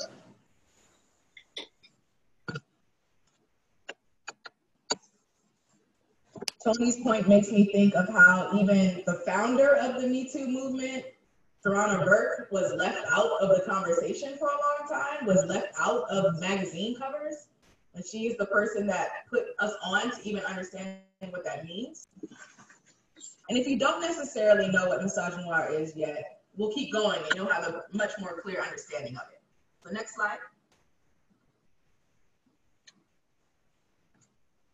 So some historical context, I feel, is really important to the conversations of how did we get where we are in terms of our treatment of Black women. So next slide, Steve. So we're going to go over a couple different concepts. The concept of rape as applied to Black women, the reality of slave rape and breeding farms, Sally Hemings' story, sexual terror and lynching during the Jim Crow and civil rights decades, birth control testing and forced sterilization, Cyntoia Brown's story, missing girls in DC, sex workers and how stigma leads to violence, and then a little, just a smidge, around labor, work, and the truth around government handouts. So that'll give us our base for this conversation. So go ahead. So the reality of slave rape and breeding farms, the reality of slave rape is that it was pervasive. No Black woman was exempt from either being raped or the constant threat of rape. A lot of people, there's this conversation, a lot of people think that, or will say that, oh, well, you're lighter skinned, so you would have been better off because you would have been in the house and not in the field picking cotton.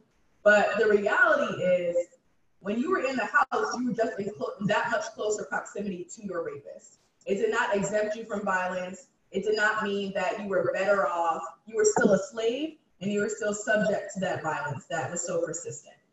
And so a lot of people then don't understand or have no idea of the history of breeding farms, which were specifically designed to perpetuate the business of slavery. On breeding farms, Black folk and Black slave women in particular were forced to have sex with whoever was available. Black slave women were a lot of times expected to maintain a quota of successful pregnancies. In some cases, the slave owner would say, if you bear me a certain amount of children, you might get your freedom. So if you bear me 15 children that are good stock that I can then beat, sell, rape, maybe kill, bear me 15 of those, you might get your freedom. That was the promise. And so when I say whoever was available, that's what I mean. Black women were at many times forced to have sex with several different slave men. That could have included their own children, their brothers, their uncles. And so when we think about language and the history of language, this is where the term mother effer comes from. So again, we have to think about the violence that is rooted in language and in our discourse as well. Next slide. So who is Sally Hemings? Somebody tell me who she is. Thomas Jefferson's concubine. Thomas Jefferson's concubine, right? That's a narrative that we're fed over and over again. She was his mistress, she was his concubine. But really what those terms do is negate the fact that she was a slave and sexual slave to a former sitting president. Like that's the reality of it. And so those labels, they really erode the fact that She herself was a child of slave rape. She bore 6 of his children as a product of slave rape. She was kept in a windowless brick room that was adjoined to his room. And she died, I think, not even 12 years after she was finally granted freedom, after one of her children bought her freedom for her. So when we think about autonomy and agency and being able to decide what happens to your body, we see historically that Black women have never been given a choice about what happens to us and what happens to our body. We've never been given ownership of our own sexuality. Instead, it's been determined by other folks who will enact violence on us when we don't do what they want to do, or we don't do what they expect us to do, or act how they expect us to act. Next slide.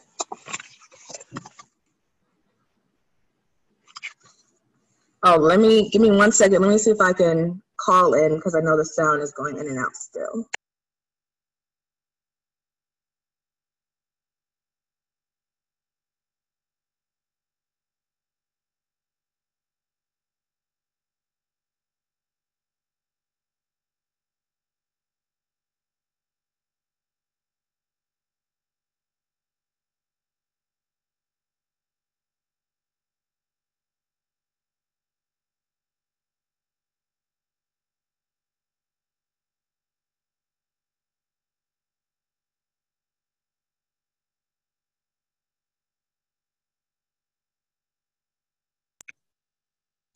Hey, Sahia, can you actually read me the meeting ID while I call, because it's not letting me look at both? Yes. Are you ready?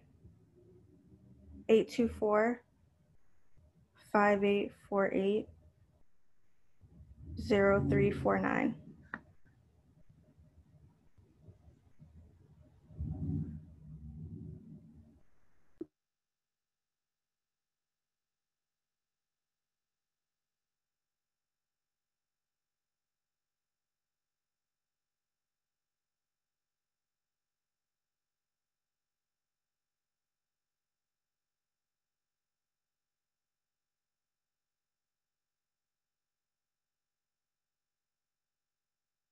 Can y'all hear me now?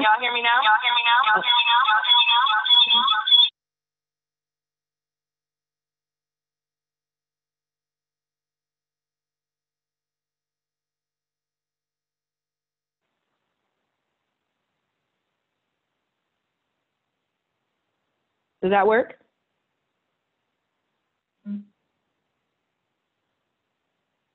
Yes. Okay. All right. So let me go back to my notes so I know where to pick up. Okay. So, of course, sexual terror didn't stop when slavery ended. We know that. Rape has and continues to be used as a weapon of terror against the minds and bodies of Black folk. The rape of Black women by white men largely continued going unpunished throughout the Jim Crow era. As Reconstruction collapsed and Jim Crow took its place, white men would abduct and rape or even gang rape Black women with alarming regularity. White men would lure Black women and girls to their homes with the promise of stable work, reasonable pay, and then would attack them as they worked as nannies or as caregivers or maids in the house. And so white men would regularly kidnap and rape women on their way to and from work, home, church, school, as a way to reinforce the racial and economic hierarchies. So I think of this era as lynching was to Black men in this era, rape was to Black women. Not to say that Black men weren't raped, not to say that Black women weren't lynched, but overwhelmingly that was the experience. So in many ways, because the civil rights movement has been scaled down and presented as a movement led by men, Black women's quest for equality and nonviolence has largely been erased, and Black women's true positioning in the movement has largely been overlooked. And so this is one of the cases, the case of Recy Taylor stands out for many reasons, but in her experience, she was an Abbeville native who was kidnapped and raped by 6 gun-wielding, knife-toting white men. as she was walking home from church on September 3rd, 1944. The NAACP actually assigned activist Rosa Parks to investigate the case, but it never went to trial because an all-white male grand jury refused to indict the men. And so the Alabama legislature apologized for the miscarriage of justice back in 2011, but that doesn't take away from the fact that this was her experience, and this was the experience of so many other Black women who didn't have voice to tell their story. And so I believe her documentary is still on Hulu. I think it was on Netflix for a time, but if you're interested in learning more about her story and more about that time period in particular, I definitely recommend it. I also recommend reading this book by Danielle McGuire. It's entitled At the Dark End of the Street, and it really goes in depth into the era and what happened to Black women regarding rape. Next slide.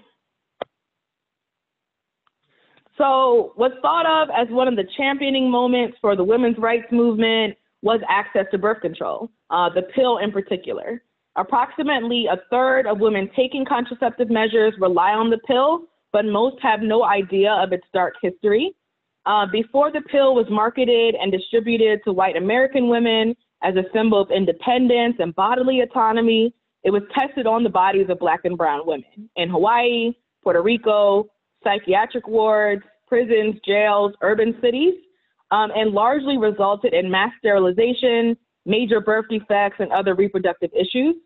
Many poor women of color were either coerced or forced into taking the pill or the Depo-Provera shot, and then were prevented from stopping taking the medication despite experiencing severe bleeding, cramping, and miscarriage. Many women delivered what were called jellyfish babies because they were born without bones and with very translucent skin as a result of being tested on, basically. And so the history of Black women's bodies and testing is why you'll sometimes hear folks from within the Black community say, you know, birth control was Black genocide, because they've taken a piece of that history and really scaled it down. But what's more in line to what Black women need is reproductive justice. So we have to be able to have those conversations as well. Next slide. So who is Cyntoia Brown? Somebody tell me who she is. Go ahead, Roman. She was a child sex trafficking victim, a teen sex trafficking victim who was convicted of murdering the man she was sold to for basically sexual enslavement. They gave her an egregiously long, harsh sentence, and her story came to light. I'm not exactly sure how, but there became, you know, a movement to free Cyntoia Brown. And so she's now free and married, an author, and I just hope that she continues to prosper in life. Great, thank you. So Cyntoia Brown was just 16 years old when she was charged and convicted as an adult after she shot and killed the John who had bought her for the night from her pimp named Cutthroat. And I think that's really important because people think that at 16 years old, really at any age, are you really going to challenge someone whose nickname is Cutthroat? Like, let's think about that. But Cyntoia tried to explain that she shot him out of fear that he was planning to kill her that night. But the prosecutor and now district attorney in Madison, Georgia, contended that she shouldn't be considered a victim of trafficking, that instead she was a thief, that she conspired to kill that man, and basically it was her own fault.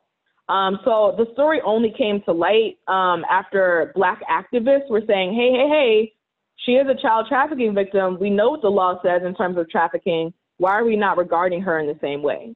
And so she actually got released at the very end of last year after serving about 15 years in jail for simply defending herself.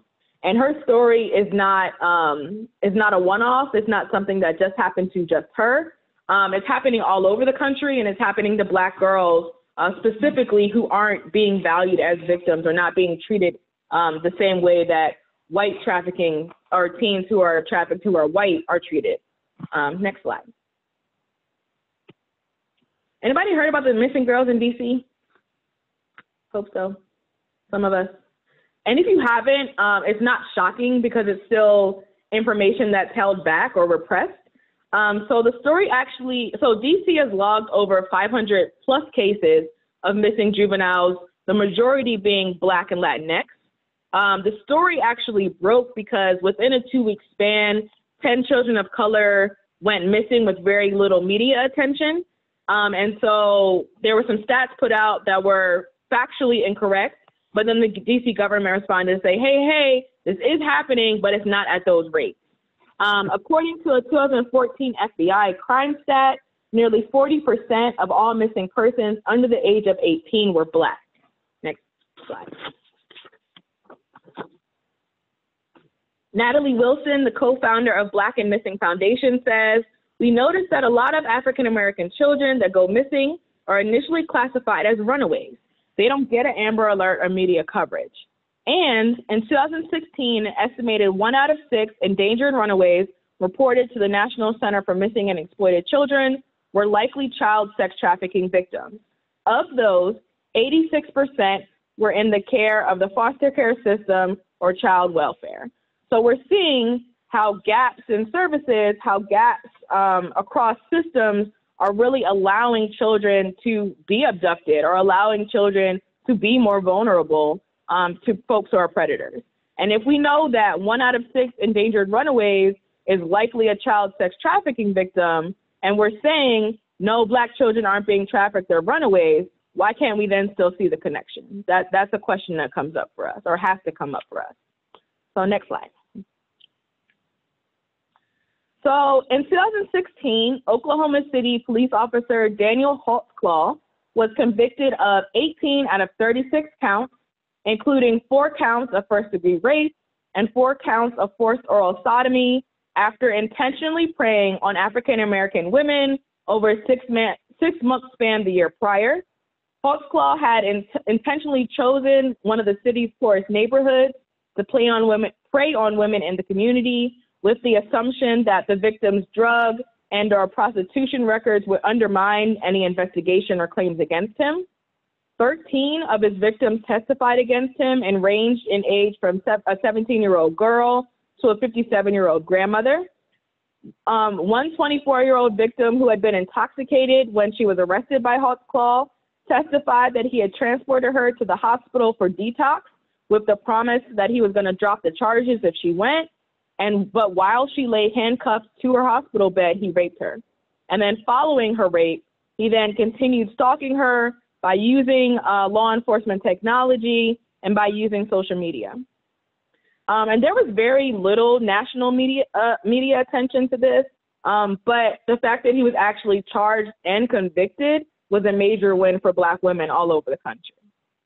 And next slide. So labor, work, and the truth about government handouts. Again, this is just a little smidge talking about these notions. So let's be clear, and I want to be very clear. This is something I do not argue. Black women have always worked, whether it was in the field or as a nanny in white families' homes.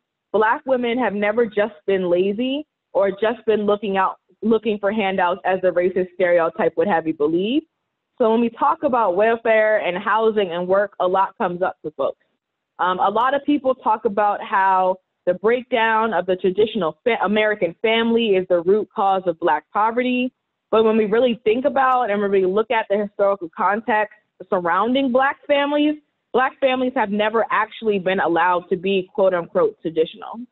And with that explanation, we're not only placing blame on Black families for their poverty, for oppression that they experience, we're also really overlooking the historical context of Black women workers and the impact the government programs and the welfare system have had in particular.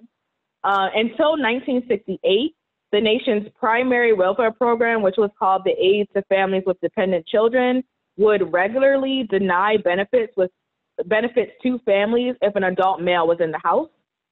They would often conduct midnight raids, which they were literally going out at midnight to knock on folks' doors to see if a man was in the home or an adult son was in the home. And if they were, then the family's benefits would be terminated.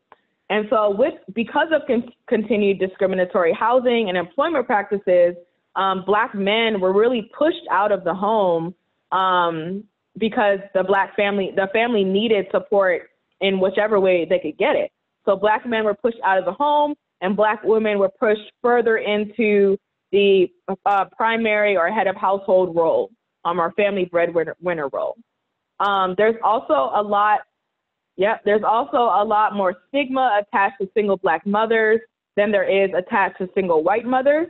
Real estate agents knew this, and as what they called block busting, it was called block busting, they would hire Black families and Black mothers to walk from the ghettos, to walk up and down the street in mixed neighborhoods as a way to encourage white homeowners to move out of the city and into the suburbs, while also preventing, through things like redlining, Black families from leaving the city. So as Umi mentioned, ghettos were intentionally created. People don't like to use the word because the connotation it has, or they don't like to think of that concept because the connotation it has with the Holocaust and what happened to our Jewish brothers and sisters, but you see a lot of parallels when you actually do some research. And next slide. And so when we think about popular narratives and socialization, when we think about why there's this constant narrative of the angry Black woman, again, a lot comes up. Next. So racialized sexual tropes emerged during the slave eras, but have continued to be perpetuated and passed down from generation to generation. We've also seen an evolution of many of these tropes as well, but it's really important to think of them as they've created narratives for who Black women are. So the myth of the matriarch, the mammy, and the Jezebel images all came directly out of slavery. The matriarch was seen as overbearing, drove men away, as a workhorse, as someone who could reproduce but wasn't desirable. Then we have the mammy. I always think Shirley Temple era.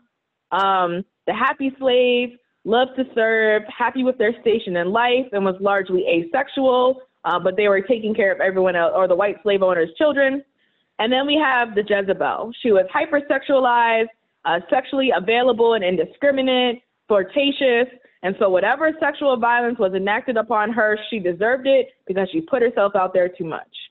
And then later on, closer to the civil rights movement and the war on drugs, we saw an evolution of these narratives, or evolution of these tropes, with the welfare queen, the sapphire, and the Black superwoman. The welfare queen was seen as lazy, scamming the system, doesn't want to work, but is a baby machine. The sapphire, she is the neo-Jezebel image, loud, angry, exploits men for money, basically a gold digger. So Bye Felicia, that's sort of that personification of the sapphire from the movie Friday, if you haven't seen it. And then the Black superwoman can, will, and wants to do it all, doesn't need a partner, definitely doesn't need a man, doesn't need anybody to support her. She can do it all on herself. And of those tropes, the Black superwoman initially seems like it's less negative than the others. But the reality of it is it doesn't allow for Black women to be complex. It doesn't allow for Black women to be vulnerable. It doesn't allow for Black women to be seen as deserving or needing of help. And so all of these tropes have really informed the ways in which we look at Black women, the ways in which we as Black women have had to control our emotions, or attempt to control our emotions at all times, and really our inability to then not show up as whole people because we don't want to be deemed as angry Black women for simply asking a question. And it happens all the time, to Roman's part. Roman's point. Next slide. And so this is what I call the Black woman child. Umi spoke to this a little earlier as well, but Girlhood Interrupted, the Erasure of Black Girls' Childhood, was produced by Georgetown Law, the Center of Poverty and Inequality.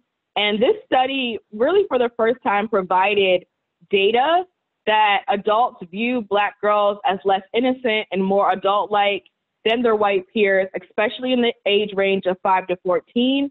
They actually redid this study, I think, 2 years ago, and the age dropped to beginning at age 3, Black girls are thought of in the following ways. So next slide. So again, compared to white girls of the same age, beginning at age 3, Black girls are seen as needing less nurturing, needing to be protected less, needing to be supported less, comforted less, as more independent, as knowing more about adult topics, and knowing more about sex. All things where when you really think about it, how would they just automatically know these things? So the conversation is a hashtag fast-tailed girls. Really speaks to how Black girls are hypersexualized or over-sexualized beginning at very young ages. This quote here says, Black girls are regularly blamed for experiencing puberty early as if the presence of her body alone is consent. Next slide.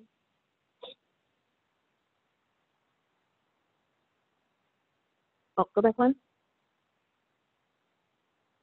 And with all this being said, Black women have been fighting for ourselves and for other women of color for a long time. With the emergence of womanism and third wave feminism, Black women were more able and boldly pushed back against misogynoir and against all the different isms that showed up in our life and in society. So womanism is a direct response to first and second wave feminism, where even in the feminist movement, white feminist women were saying, hey, Black women, yes, support our goals, but be at the back of the parade line. We don't want you up here. We don't want you in front with us because it's going to be a distraction.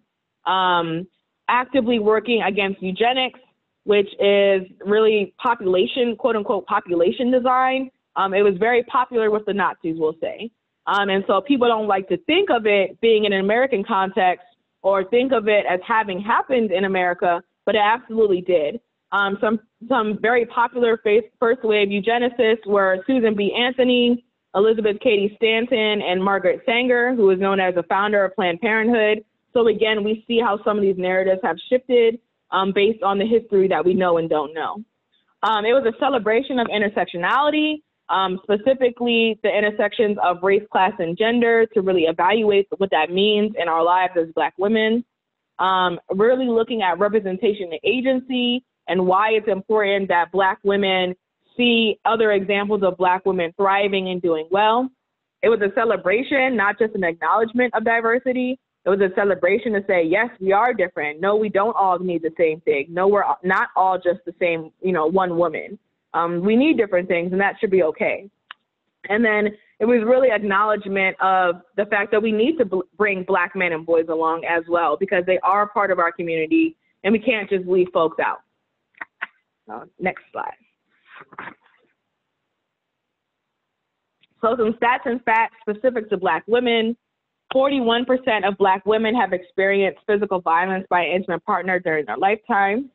Most African American and Afro-Caribbean women have experienced lifetime intimate partner abuse.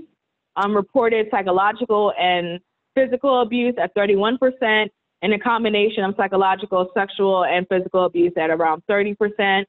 According to the CDC, Black women and American Indian or Alaskan Native women experience the highest rates of homicide, and over half of all homicides were related to intimate partner violence.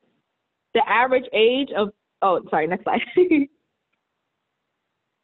The average age of Black female homicide victims is 5 years younger than the average age of other women. 43% of domestic violence survivors are arrested along with their abusive partners or as a result of complaints lodged by their abusive partners were living below the poverty line. 66% were Black or Latinx. And Black women ages 25 to 29 are 11 times more likely as white women in the same age group to be murdered while pregnant or within the first year after childbirth. Next slide. So then we really have to think about, how do we identify barriers? How do we identify challenges when we want to actually support Black survivors? Next slide. And before we delve further into privilege, power, identity, we really have to acknowledge and think through the connections between identities and various systems or power structures. So let's do this activity. let's start with this. Who is the most normalized person in our society? How do they show up? Who do they look like? And feel free to use the chat box or take yourself off mute.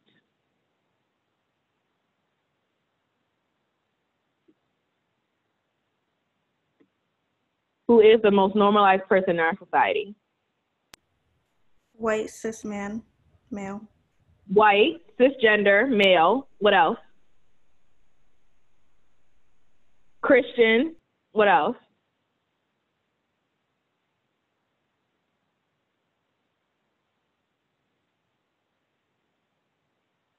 What else? I know y'all know. Able-bodied, wealthy,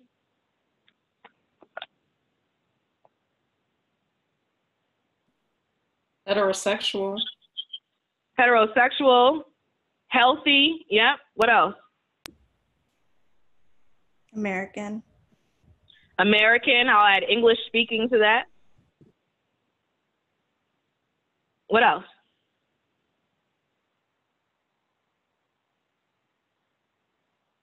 Masculine, attractive, employed, absolutely.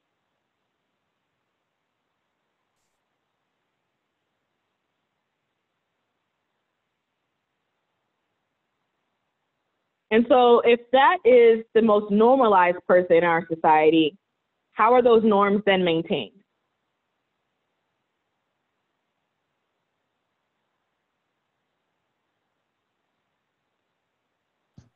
By Through oppression. social code, by oppression. What else?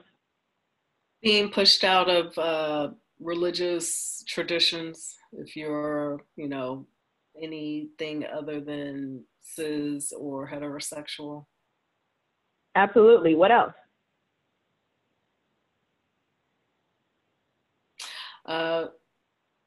Prison pipelines, whether it's from probation, juvenile justice, pushing children, literal children, into the prison pipeline through expulsion. Black girls are expelled at much higher rates than white girls in the school systems, education systems, pushing them out. Girls are pushed out. Thank you. And so we see that these norms are maintained by the isms that we have to navigate, right? By violence, by othering, by fat shaming, transphobia. That's how the norm is maintained. And then it's further maintained through the systems. So I think it was Roman who just spoke, Roman's point, you know, Black girls being basically shuttled off to the prison system from very young ages, from within the school system. What other systems are present in our lives and might be oppressive?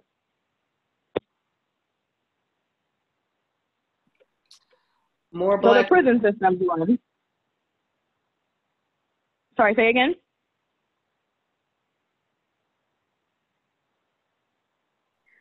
Housing, yep. More Black The women. education system. Promotion in their jobs. That's the reason why Black women are the largest group of entrepreneurs and business owners, because they're denied promotions and pay raises. Absolutely. So the glass ceiling we know as a thing, but for Black women, that ceiling is even thicker to get through. Capitalism, the economy, our immigration system, legislation. So a lot of these systems we're constantly navigating or having to navigate, but they're inherently oppressive to Black women in particular. Next slide. And so when we think about systems, we also have to think about and talk through what privilege is and how it shows up. I've found that actually a lot of folks have a real misunderstanding of what privilege is and why it's important to even talk about it. So what is privilege? It's the unearned special right, advantage, benefit, or favor granted to and or enjoyed by an individual or specific group of people. Two big reminders. Having privilege does not mean that an individual will not or has not experienced hardship, and all people are both privileged and non-privileged in certain aspects of their lives. Next slide. So there are a whole bunch of different types of privileges that we could talk about, but again, we don't have time for all of that. So we're going to narrow it down to just a few examples. One of the easiest that I feel people are able to talk about is male privilege. Male privilege is a set of advantages and benefits given to men as a class due to their institutional power in relation to women. Big reminder, every man benefits from male privilege in our society, but every man also experiences privilege differently due to his intersecting identities, other forms of privilege and or oppression that he experiences, and the social capital that he holds as well. So what does male privilege look like on a societal level? How does it show up? Pay inequity. Pay inequity, the fact that men get paid more than women. What else? Men are in more positions of power. Men are given positions of power. Yep. What else?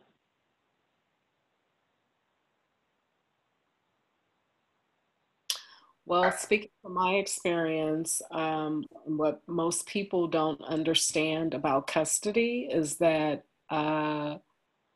when men fight for custody, and it has been statistically or empirically proven that men who go after full custody are typically controlling or abusive, they get custody majority of the time. There is gender bias in the courts that was proven empirically by research conducted by Joan Myers, a law professor at George Washington University. Her report was released last year, mid-year, maybe like May, and it showed that upon review of like over 5,000 cases from across the country, that abusive fathers were often getting custody over protective mothers. And it's just a matter of the way that the legal system is set up. Yeah, thank you. Let's go to the next slide, Saida. So on a societal level, male privilege shows up in that men can dominate conversations without being judged or being seen as too talkative. Men get paid more than women. Men are allowed to take up more physical space. It's called manspreading. I've had, manspreading is when you're on the bus or sitting in a seat next to someone and the guy has their legs really wide spread open. So you have to sort of crunch down in the corner. I had a participant push back to say, well, I'm a large guy, I need more space. And I pushed back to say, I'm a large woman and I'm still expected to close my legs. So privilege shows up in that way. Mansplaining as well. Being able to walk down the street or without being told to smile, harassed, grabbed, or catcalled. I don't think I've heard a man ever tell another man to smile, but they say it to women all the time. Men can live as bachelors or decide not to have children without being told they're going against their natural instincts. And men are largely encouraged to sow their wild oats or have multiple sex partners before settling down without being slut shamed. Next slide. So male privilege shows up in domestic violence and sexual violence as well. It shows up right on the power and control wheel that us advocates love so much. Treating their partner as a servant, being the one to make all the big decisions, acting like the master of the castle, what I say goes, being the one to define men's and women's roles and then enact the punishment when the person doesn't follow through with their expectations. And something we've been talking about throughout these two workshops, placing all the responsibility for protecting the children on the mothers instead of on both parents. Next slide. Imagery is also really important to how narratives are crafted or shaped. If you do a quick Google search, you'll find some really interesting things pop up. Like this first one, let's be honest, if Sandra Bland had a husband, she probably would be alive today. Marriage matters, who's your protector? That's just ridiculous. I think if she had a husband and if he were there, they would both probably be dead. Her husband, the presence of him alone would not have protected her. Say her name, the fact that Black women and girls are killed at very high rates by the police as well, but our stories are left out of the narrative or left out of the conversation. Mercedes put in the chat mansplaining, that's what's going on in this bottom picture, where they were talking about catcalling. And the male host said, you know, well, women, what you really want is to be catcalled. You know, that's what you get dressed up for. That's what you put on makeup for. And they're like, no, we're just trying to like go to the grocery store and get milk. Like, we're not trying to have to deal with all that. And then what we saw very clearly what happened with Janet Jackson and Justin Timberlake at the Super Bowl when he pulled her top off at the end of the song. She was been blacklisted from the Super Bowl basically, and he was just allowed to perform a couple years ago. Next slide. So white privilege, the unearned institutional advantages and benefits given to white people by virtue of a system that has established whiteness as the norm and most esteemed. Two big reminders. Pointing out white privilege is not reverse racism. We're not talking about individual privilege, we're talking about systemic privilege. And then pointing out white privilege is not about being held responsible for what your ancestors did. It's really about acknowledging that certain systems were set up to benefit white folks over everybody else. And that's just the reality of it. The more you're able to acknowledge where white privilege exists, the better you are to leverage whatever white privilege you may have. And I think Umi mentioned as well that white privilege does exist in communities of color. It's called colorism. It's when folks that have a lighter complexion are more esteemed and more valued than folks that have a darker skin tone. Next slide. On a societal level, white privilege is being able to say things like, I don't see race, or that they're colorblind, or all lives matter in response to certain movements, or that you're tired of talking about race. How convenient, because I live in Black skin every day. I don't have the option of not being able to see things from that lens, because it's life or death sometimes. I might not make it down the street if I don't acknowledge my position in the world. Having your history taught as a core curriculum, where other histories are either silenced or taught as an elective. This is literally why we have Africana Studies, because we weren't taught it in school outside of Black History Month. And even then, it was relegated to Martin Luther King, Rosa Parks, and sometimes Malcolm X. I don't think I ever had any type of Asian Pacific Islander history taught in school outside of what happened with Pearl Harbor, right? Like that's a little glimpse we would get. Being able to use flesh tone bandages or foundations that more or less match your skin tone. So before Fenty Beauty, these makeup lines were not checking for the super dark skinned girls. They weren't checking for the super light skinned girls either. But they really realized with Rihanna's Fenty Beauty how much people want access. Being able to go shopping alone and be more or less certain you won't be followed or harassed. Being able to talk about racism without being seen as self-interested. Or self-seeking. I've never heard one of my white ally friends be told they're playing the race card. That's something that does not happen to them. Being able to be late to a meeting without having that lateness be reflected on your race. And something simple like being able to fall asleep in your college dorm room without having the police called on you for trespassing. Again, that speaks to representation, that speaks to who is allowed in the space or not. So how might white privilege show up when we think about domestic and sexual violence?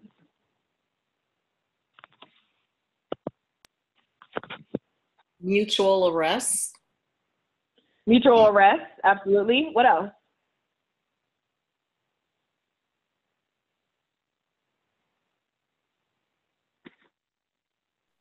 If the woman of color is dark complected, the police will say, I don't see any marks on your body.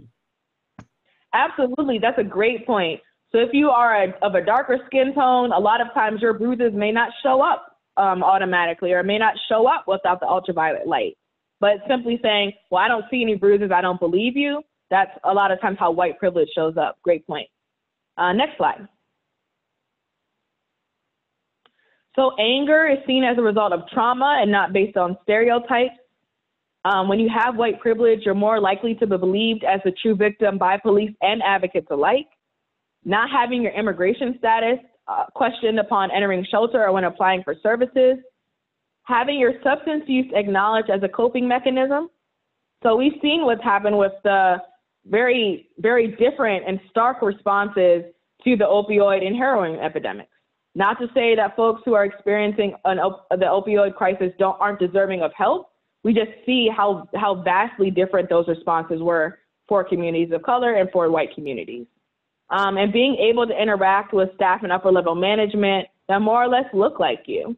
A lot of Black people, a lot of Black women are working in the domestic violence field, but overwhelmingly the executive directors and upper level management are still almost all white in organizations. Next slide. Again, imagery is important. So saying things like, I don't see race, translation, I'm gonna use my place of privilege to refute and deny the sufferings of those who don't have it. Walmart, do you like to explain why one of your stores has a lock only on the Black hair care product? In case you weren't aware, this is racist and wrong. Are Black names weird or are you just racist? This has been a conversation that's been happening for forever. And then this one over here about boxer braids versus cornrows. If I see another post about Kim Kardashian boxer braids, no, those are cornrows. We've been wearing them for a long time. But when we wear cornrows, they're seen as ghetto, they're seen as unprofessional. When someone who has white privilege wears them, they're seen as trendy and attractive. Next slide. So heterosexual privilege, the unearned advantages afforded to straight cisgender people, largely based on heteronormative or heterosexist ideology. Heteronormativity is the belief that people fall into distinct and complementary genders of either male or female, or either straight or gay. It's not recognizing that there absolutely is a spectrum of gender and people fall at various points on it. Big reminder, heterosexual privilege reinforces the gender binary, patriarchal gender norms, upholds the notion of deviant sexuality, and is largely rooted in colonialism. Next slide. So on a societal level, straight people are never expected to come out as straight. I know I was never asked, when did you decide you were straight? That was never a conversation. Straight people are not accused of being abused, warped, or psychologically confused because of their sexual orientation. Straight people are not asked to speak for all other straight people. Straight people can be open about their sexual orientation and romantic relationships without having to worry about losing their jobs. And straight people can be sure that when they watch TV or read in magazines that there's someone from their sexual orientation will be represented. So somebody's pushed, I had a participant push back to say, well, there are a lot of TV shows that I don't identify with, or there are a lot of TV shows that I can't find a character that looks like me. But the reality is you can probably change the channel and find someone that you can connect with that doesn't fall into a trope and that doesn't fall into just being, the trope of the witty gay best friend, right? We want to see more complex characters, even when that is part of someone's identity. We want to see complex characters come out. Next slide. So go back one. Can you just go back one?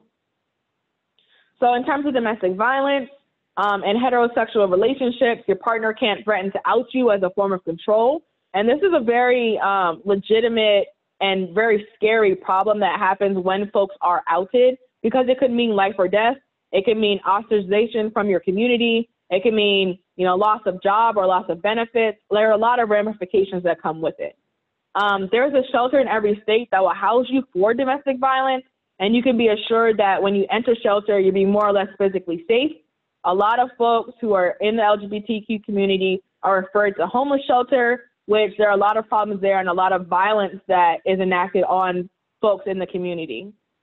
There's less likelihood of being questioned as a primary aggressor or as being seen as mutually combative in an abusive relationship. There's this narrative happening that folks who are gay or folks that are lesbian are mutually combative, even though we know that there's a primary aggressor in every relationship. And advocates and law enforcement personnel will not inaccurately assume the gender or pronoun of yourself or your partner. This is something as well that we really have to think about pronouns and what it means in terms of inclusion and what it means in terms of gender bias when we're thinking about how do we call people what they need to be called? How do we name people in the name that they respond to?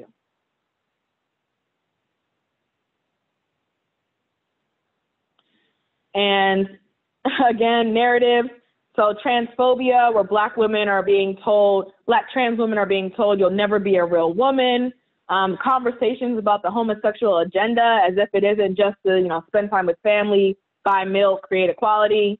There's still a conversation within the LGBTQ community of whether or not to add the brown and black stripes to the flag, which is like, why wouldn't you want to be more inclusive? But even within the community, there's racism and misogynoir and all of these other isms that folks are dealing with.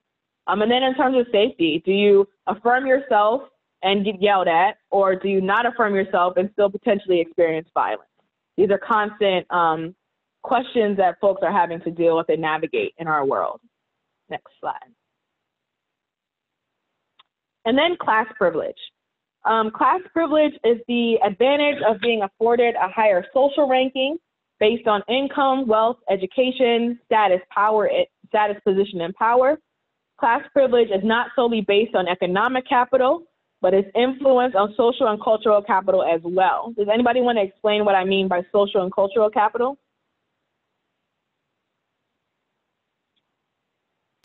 Well, if you're a professional, if you're a doctor or an attorney, people perceive you to be just a better person in general. Yeah, and definitely a better person than someone working at McDonald's or working in our retail stores, right? That's a narrative that if you're up there on that level, you can look down on everybody else. That's what's pushed forward. Thank you. Next slide. So on a societal level, it's being gifted with a car at 16. A lot of adults are still taking the bus because affording and being able to maintain a car is very expensive. So if you are just gifted with a car at 16, you may have some class privilege there. And that's okay to acknowledge. Not having to worry about being able to afford college. So if it was never a conversation, you might have some class privilege. Being able to afford a nanny or childcare without having to rely on the eldest child to take on the caregiving role for younger siblings.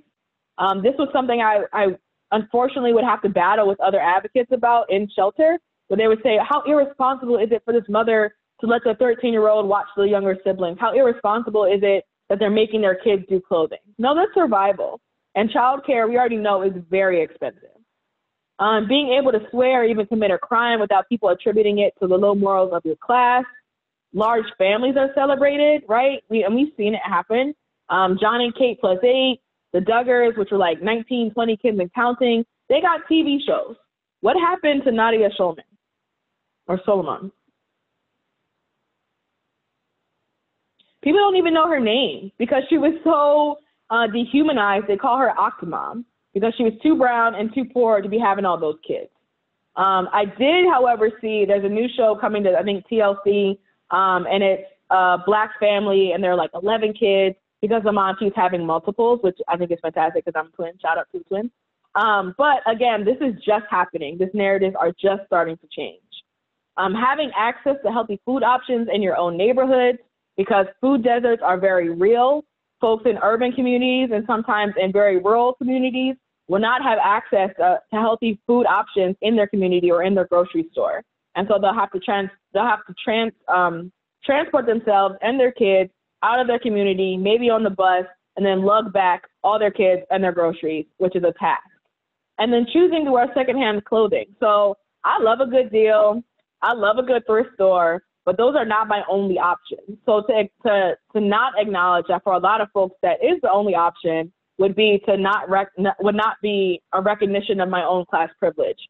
And so even when we think of dress codes in shelter, we really have to think about the messaging that's then sending to folks who may not be in the same economic class or have the same economic privileges that we may have as advocates. So in terms of domestic violence, how does class privilege show up?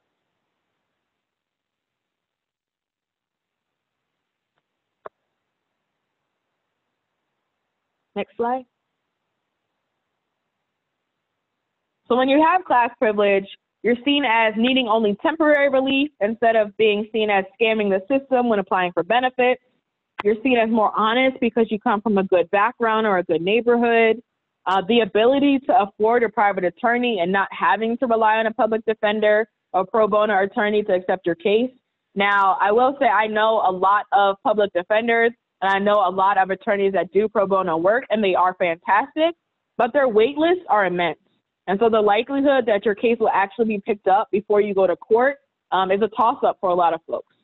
And then this is something I've seen from advocates as well, which I always had to push back on. Shaming a victim who does not leave the relationship or not leave the home by saying things like, I'd rather be homeless than abused. Well, if homelessness is actually on your horizon, a lot of folks would rather just take the hit than have to take their kids into a shelter or have to be street homeless with their children or with themselves, because there's a lot of violence that you're susceptible to as well when you're living on the street. Next slide. So I saw you pull a food stamps card out your Gucci bag, but that's none of my business. So again, these narratives that if you are poor, you are undeserving, where when we really even take that apart, you don't know if that Gucci bag is real. You don't know if that was a gift from their mom. You don't know if that Gucci bag, you know, they saved up for a year to buy that. This would be a conversation that would happen a lot of times around food stamps and the food that people would buy on their food stamps. Because you're on food stamps, that means your child doesn't deserve a nice birthday. That means you shouldn't be able to treat yourself to a nice meal, you know, once a week. Is that what we're saying? Because just say that. Just say you're undeserving instead of saying, well, I noticed this in these snide remarks, right? $200 per kid, y'all have more, as if that $200 is actually going to go a long way. We know how expensive children are. Again, the differences between the opioid and heroin epidemics. And then this sweater on the bottom, that's a Yeezy sweater, Kanye West's line. That sweater costs $1,300, and that's literally a mortgage payment. But if someone were homeless and wearing that sweater, they would be ruled invisible. So what are we really saying to folks when we're charging $1,300 for a tattered sweater, but folks who are actually homeless and wearing tattered clothes are deemed invisible? Next slide.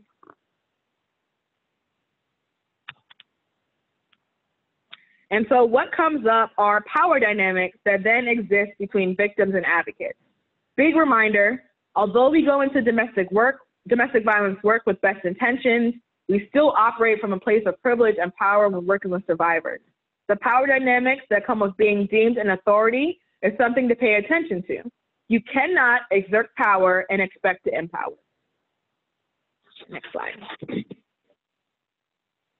And so I really want us to look at then what intersectionality means, what it means to show up as a whole person, why the varying identities you have are so important to your lived experience. Audre Lorde says there is no such thing as a single issue struggle because we do not live single issue lives. Intersectionality was a term coined by Kimberly Crenshaw as a framework designed to explore the dynamics between identities and connected systems of oppression. So the connections between race, class, and gender with patriarchy, white supremacy, and capitalism. How are these things interchanging? Next slide. And so I actually have 3 short video clips that I love to show because I love this series. You can actually find these clips on YouTube. They're part of the Race And series that was produced by raceforward.org. And if you just type in hashtag Race And, a lot of these videos will pull up. I highly recommend watching them because they are just really good examples of intersectionality and how it shows up in people's lives. And it gives you a more in-depth look into folks who are different from you and the things that they're navigating and experiencing on a daily basis. So Fahita, if you're able to pull up those slides, we can just watch them back to back, and then we'll keep going.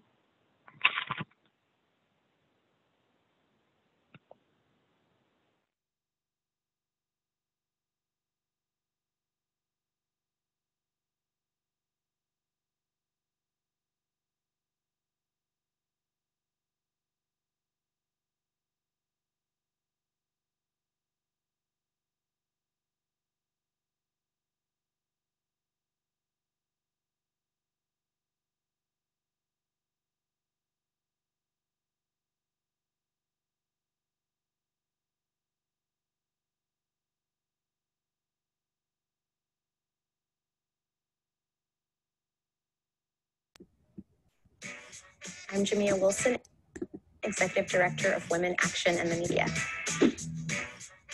Race and gender.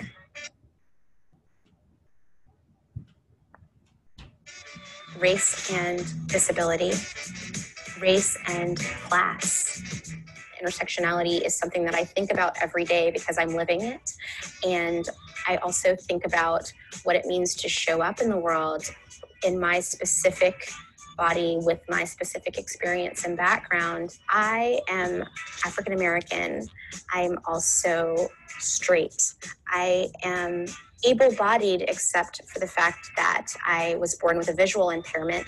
So I walk around with a disability that sometimes people can't see. I was raised in an upper middle class background, so I have class privilege. All of those things play into power, privilege, and marginalization that I experience depending on those different aspects of my identity.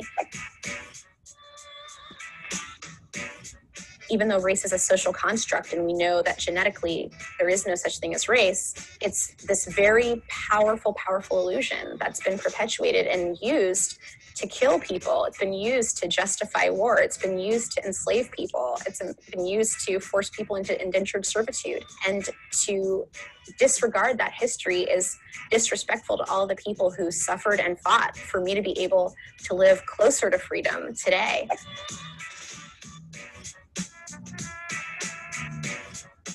When I am in feminist spaces, and sometimes I might be told that it's divisive for me to bring up race, that we need to focus on the issue at hand, which is gender. Or it might come up in a space where we're doing racial justice work, and I might be told by another person of color, well, this isn't an issue about your gender. This isn't an issue about race, and it doesn't matter what the gender issue is. Race has to take priority and precedence in this issue. That's impossible for me to make a prioritization of various parts of my identity that are equally integral to who I am and that are inextricably connected. We want to make sure that we're not single storying other people and that we aren't contributing to that, that people need to be able to show up as their whole selves, and that's better for us as a community and as a culture and a society. What I really want to ask people who ask me that question is, what part of your own internalized depression or your own addiction to the drug that is privilege makes you fear full liberation for all people? There's a problem with even seeing this as divisive. There's a problem when we're not actually understanding that the liberation of all people makes us all free. When trans women of color are free, that's bringing me close to freedom. When Syrian refugees are free, that brings me close to freedom. It's really important for us to think about that, not to think about how we protect our own privilege with a structure that doesn't even work for us, but how do we create more openness and liberation for all human beings, for all humanity.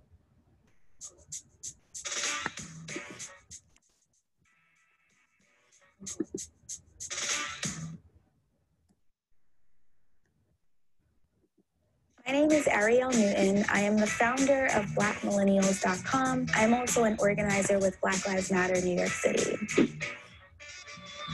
Race and gender, race and sexuality. I am Black. I'm also a woman. I'm also queer. That means that I have to deal with racism, patriarchy, and homophobia. We have to be comfortable and clear that we're not playing oppression Olympics. It's just recognizing that these various systems of oppression are going to work to marginalize some folks more than others.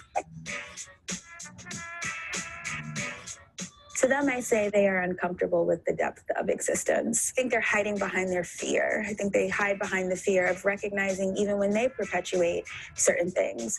So, for example, white feminists get very upset when Black feminists are like, no, we're not going to be all women. We're going to say that Black women, Indigenous women are oppressed more than white women. And if you're uncomfortable with that, then that means that you're not fighting for all women to begin with. Ultimately, that's what makes our battle stronger, if we can recognize and be more comprehensive in how we go about advocating when we understand that folks are intersectional beings.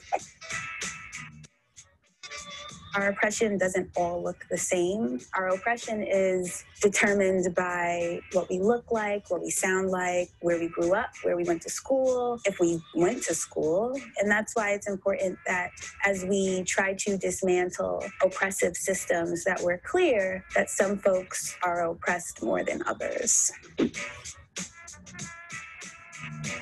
we have seen primarily, even within Black liberation struggles, some of these oppressive behaviors repeat themselves. Black women and Black transgender people are often erased and silenced, their labor co-opted by dominant heteronormative ideals.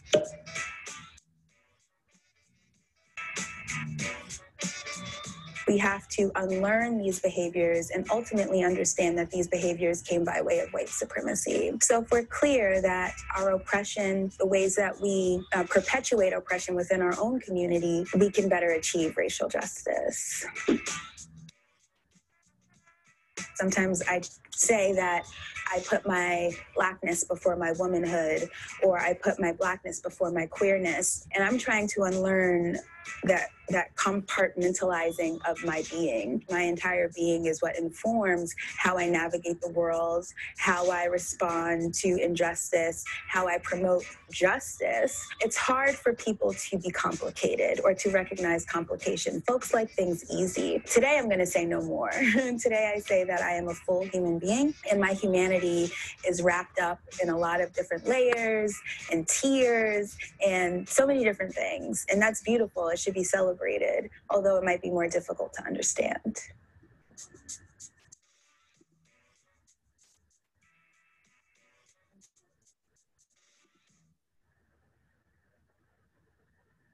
Figueroa Aditi, performance artist, goddess, ancient jazz priestess of Mother Africa.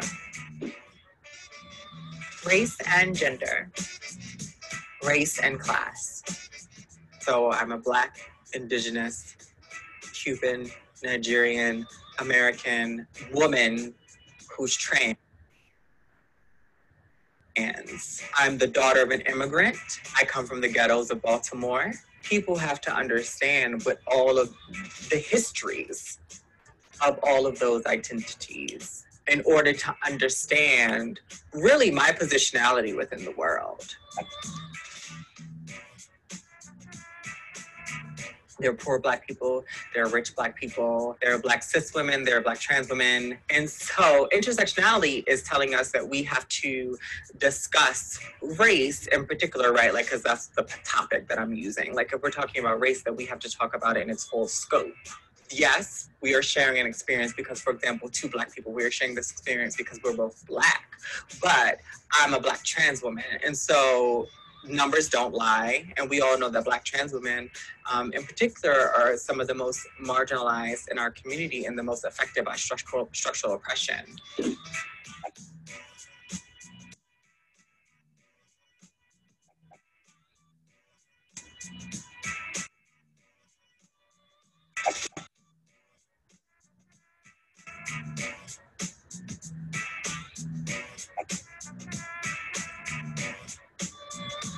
There's this concept that we are all given the same opportunities, but it's not true. If we look historically and we talk about, you know, this idea of pulling yourself up by the bootstraps, Black people actually did pull themselves up by their bootstraps. But we then have places like Tulsa, Oklahoma in 1921. There was thriving Black neighborhoods, Black people buying from Black businesses, owning Black businesses, investing in Black businesses, right? And that's what they're told. All you have to do is be rich and nobody can ever hurt you again.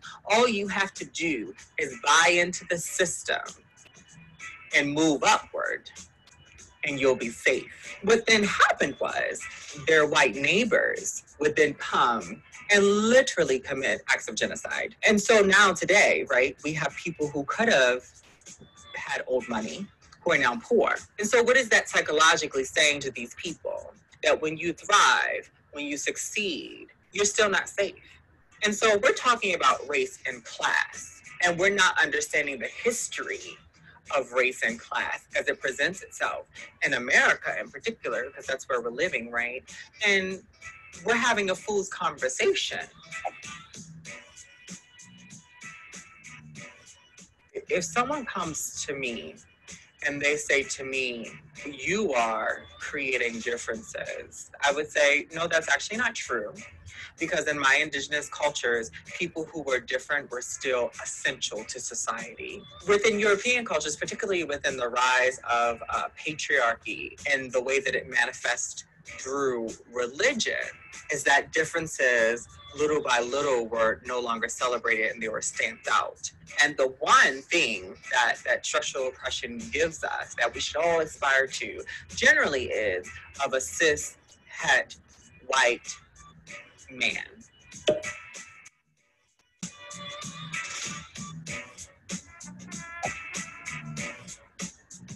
So when we're talking about intersectionality, right, I'm always being an intersectional being because I'm all of these things always at once. If you're having a conversation with me and you're not having a conversation understanding that I come with all of those identities within the conversation, then how are we supposed to move forward?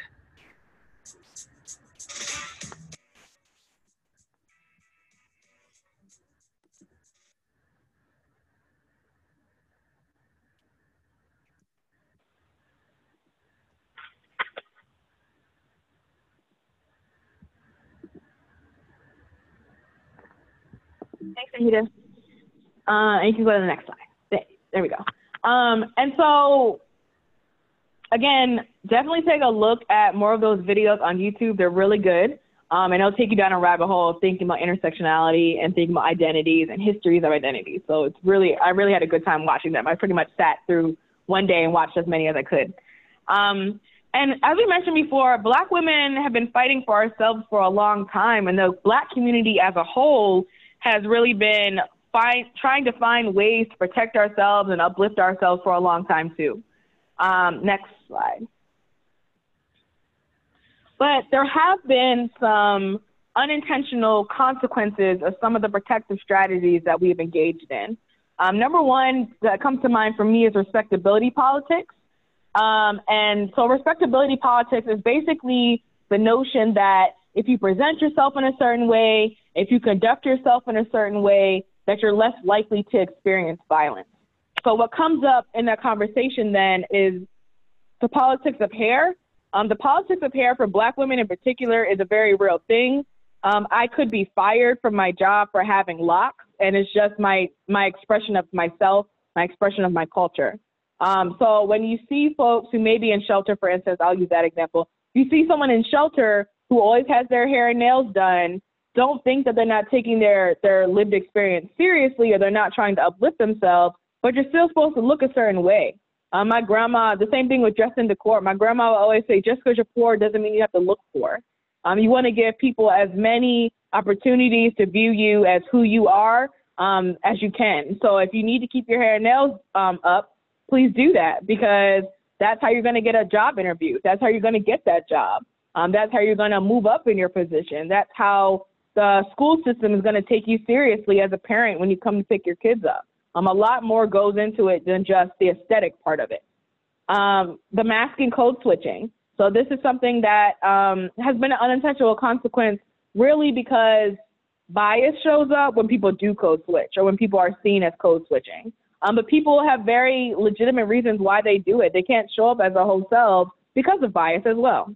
And the pressure of racial uplift is a very real thing. So there's a lot of pressure from even within the Black community to show up as the right type of Black person. Because we've seen when you don't show up in the classiest way you can or in the, most professional way you can, people are going to enact violence on you. And that's been the experience for Black people.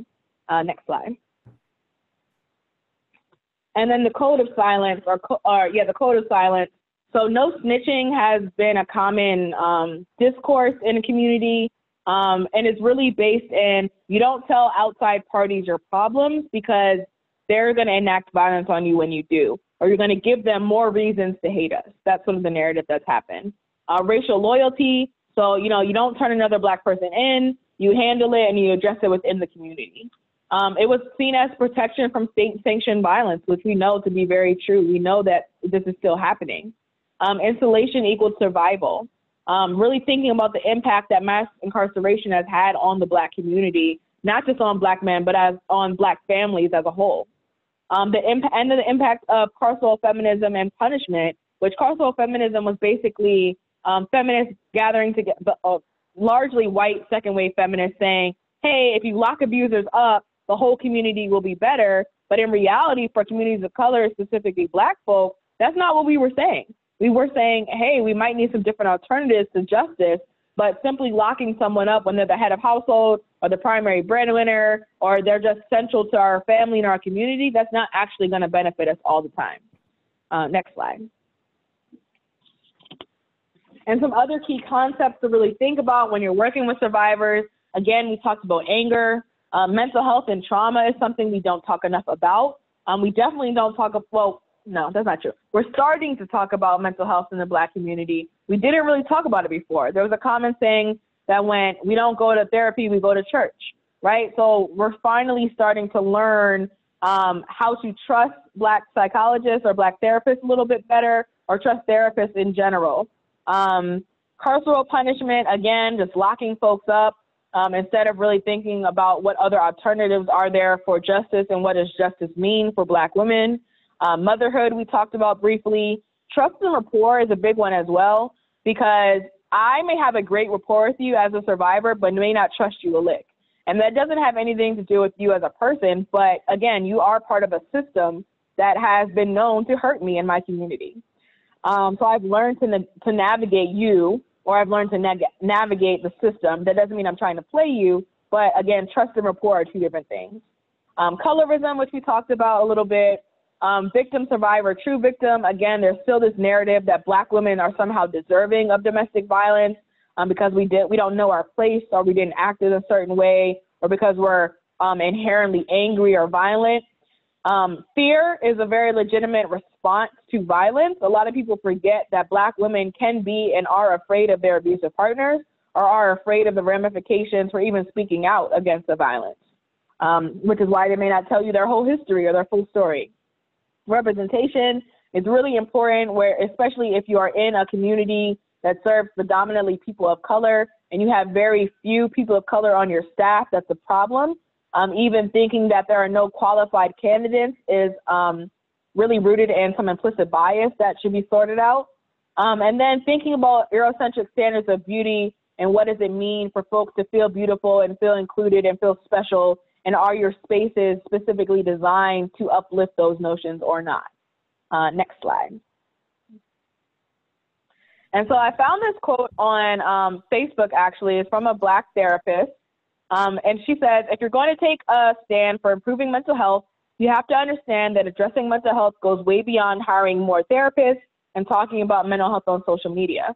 If we're really serious about tackling mental health problems as a country, it means rolling up our sleeves and taking down the barriers that prevent people from getting the help they need, even if those people are different from us, lead different lives, and make choices we don't agree with.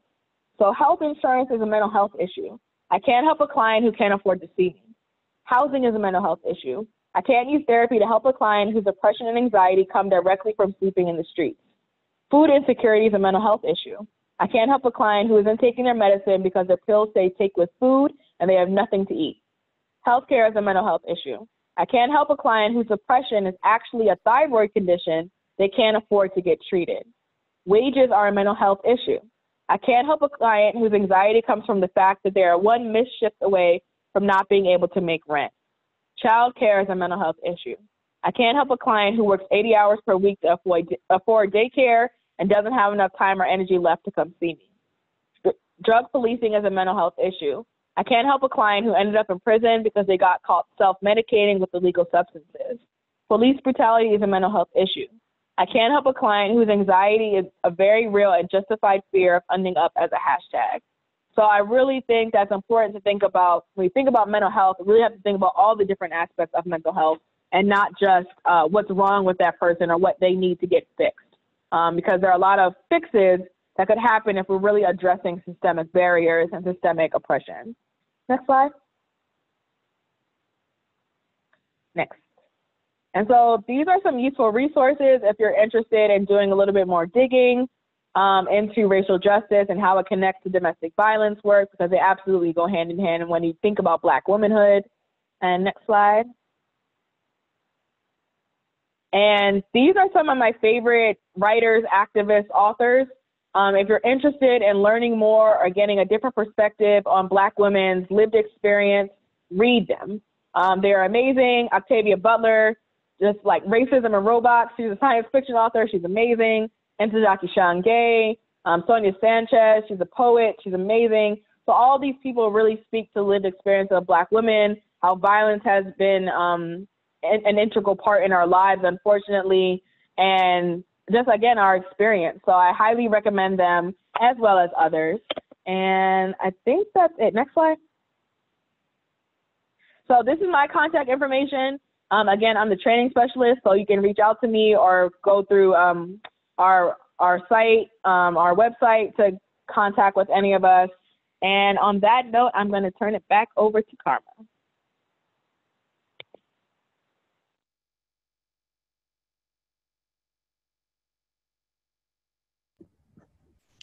All right, everyone. So Karma had to step out for a call, but we are officially done for the day. We want to thank you all for joining us. We want to thank Ayana and Umi for their amazing presentations. We hope that you all enjoyed the presentations and enjoyed the discussion. We hope you all will join us again tomorrow. Same time, we'll be back at 9 a.m. Pacific time. Again, just thank you all for joining and have a wonderful evening, afternoon.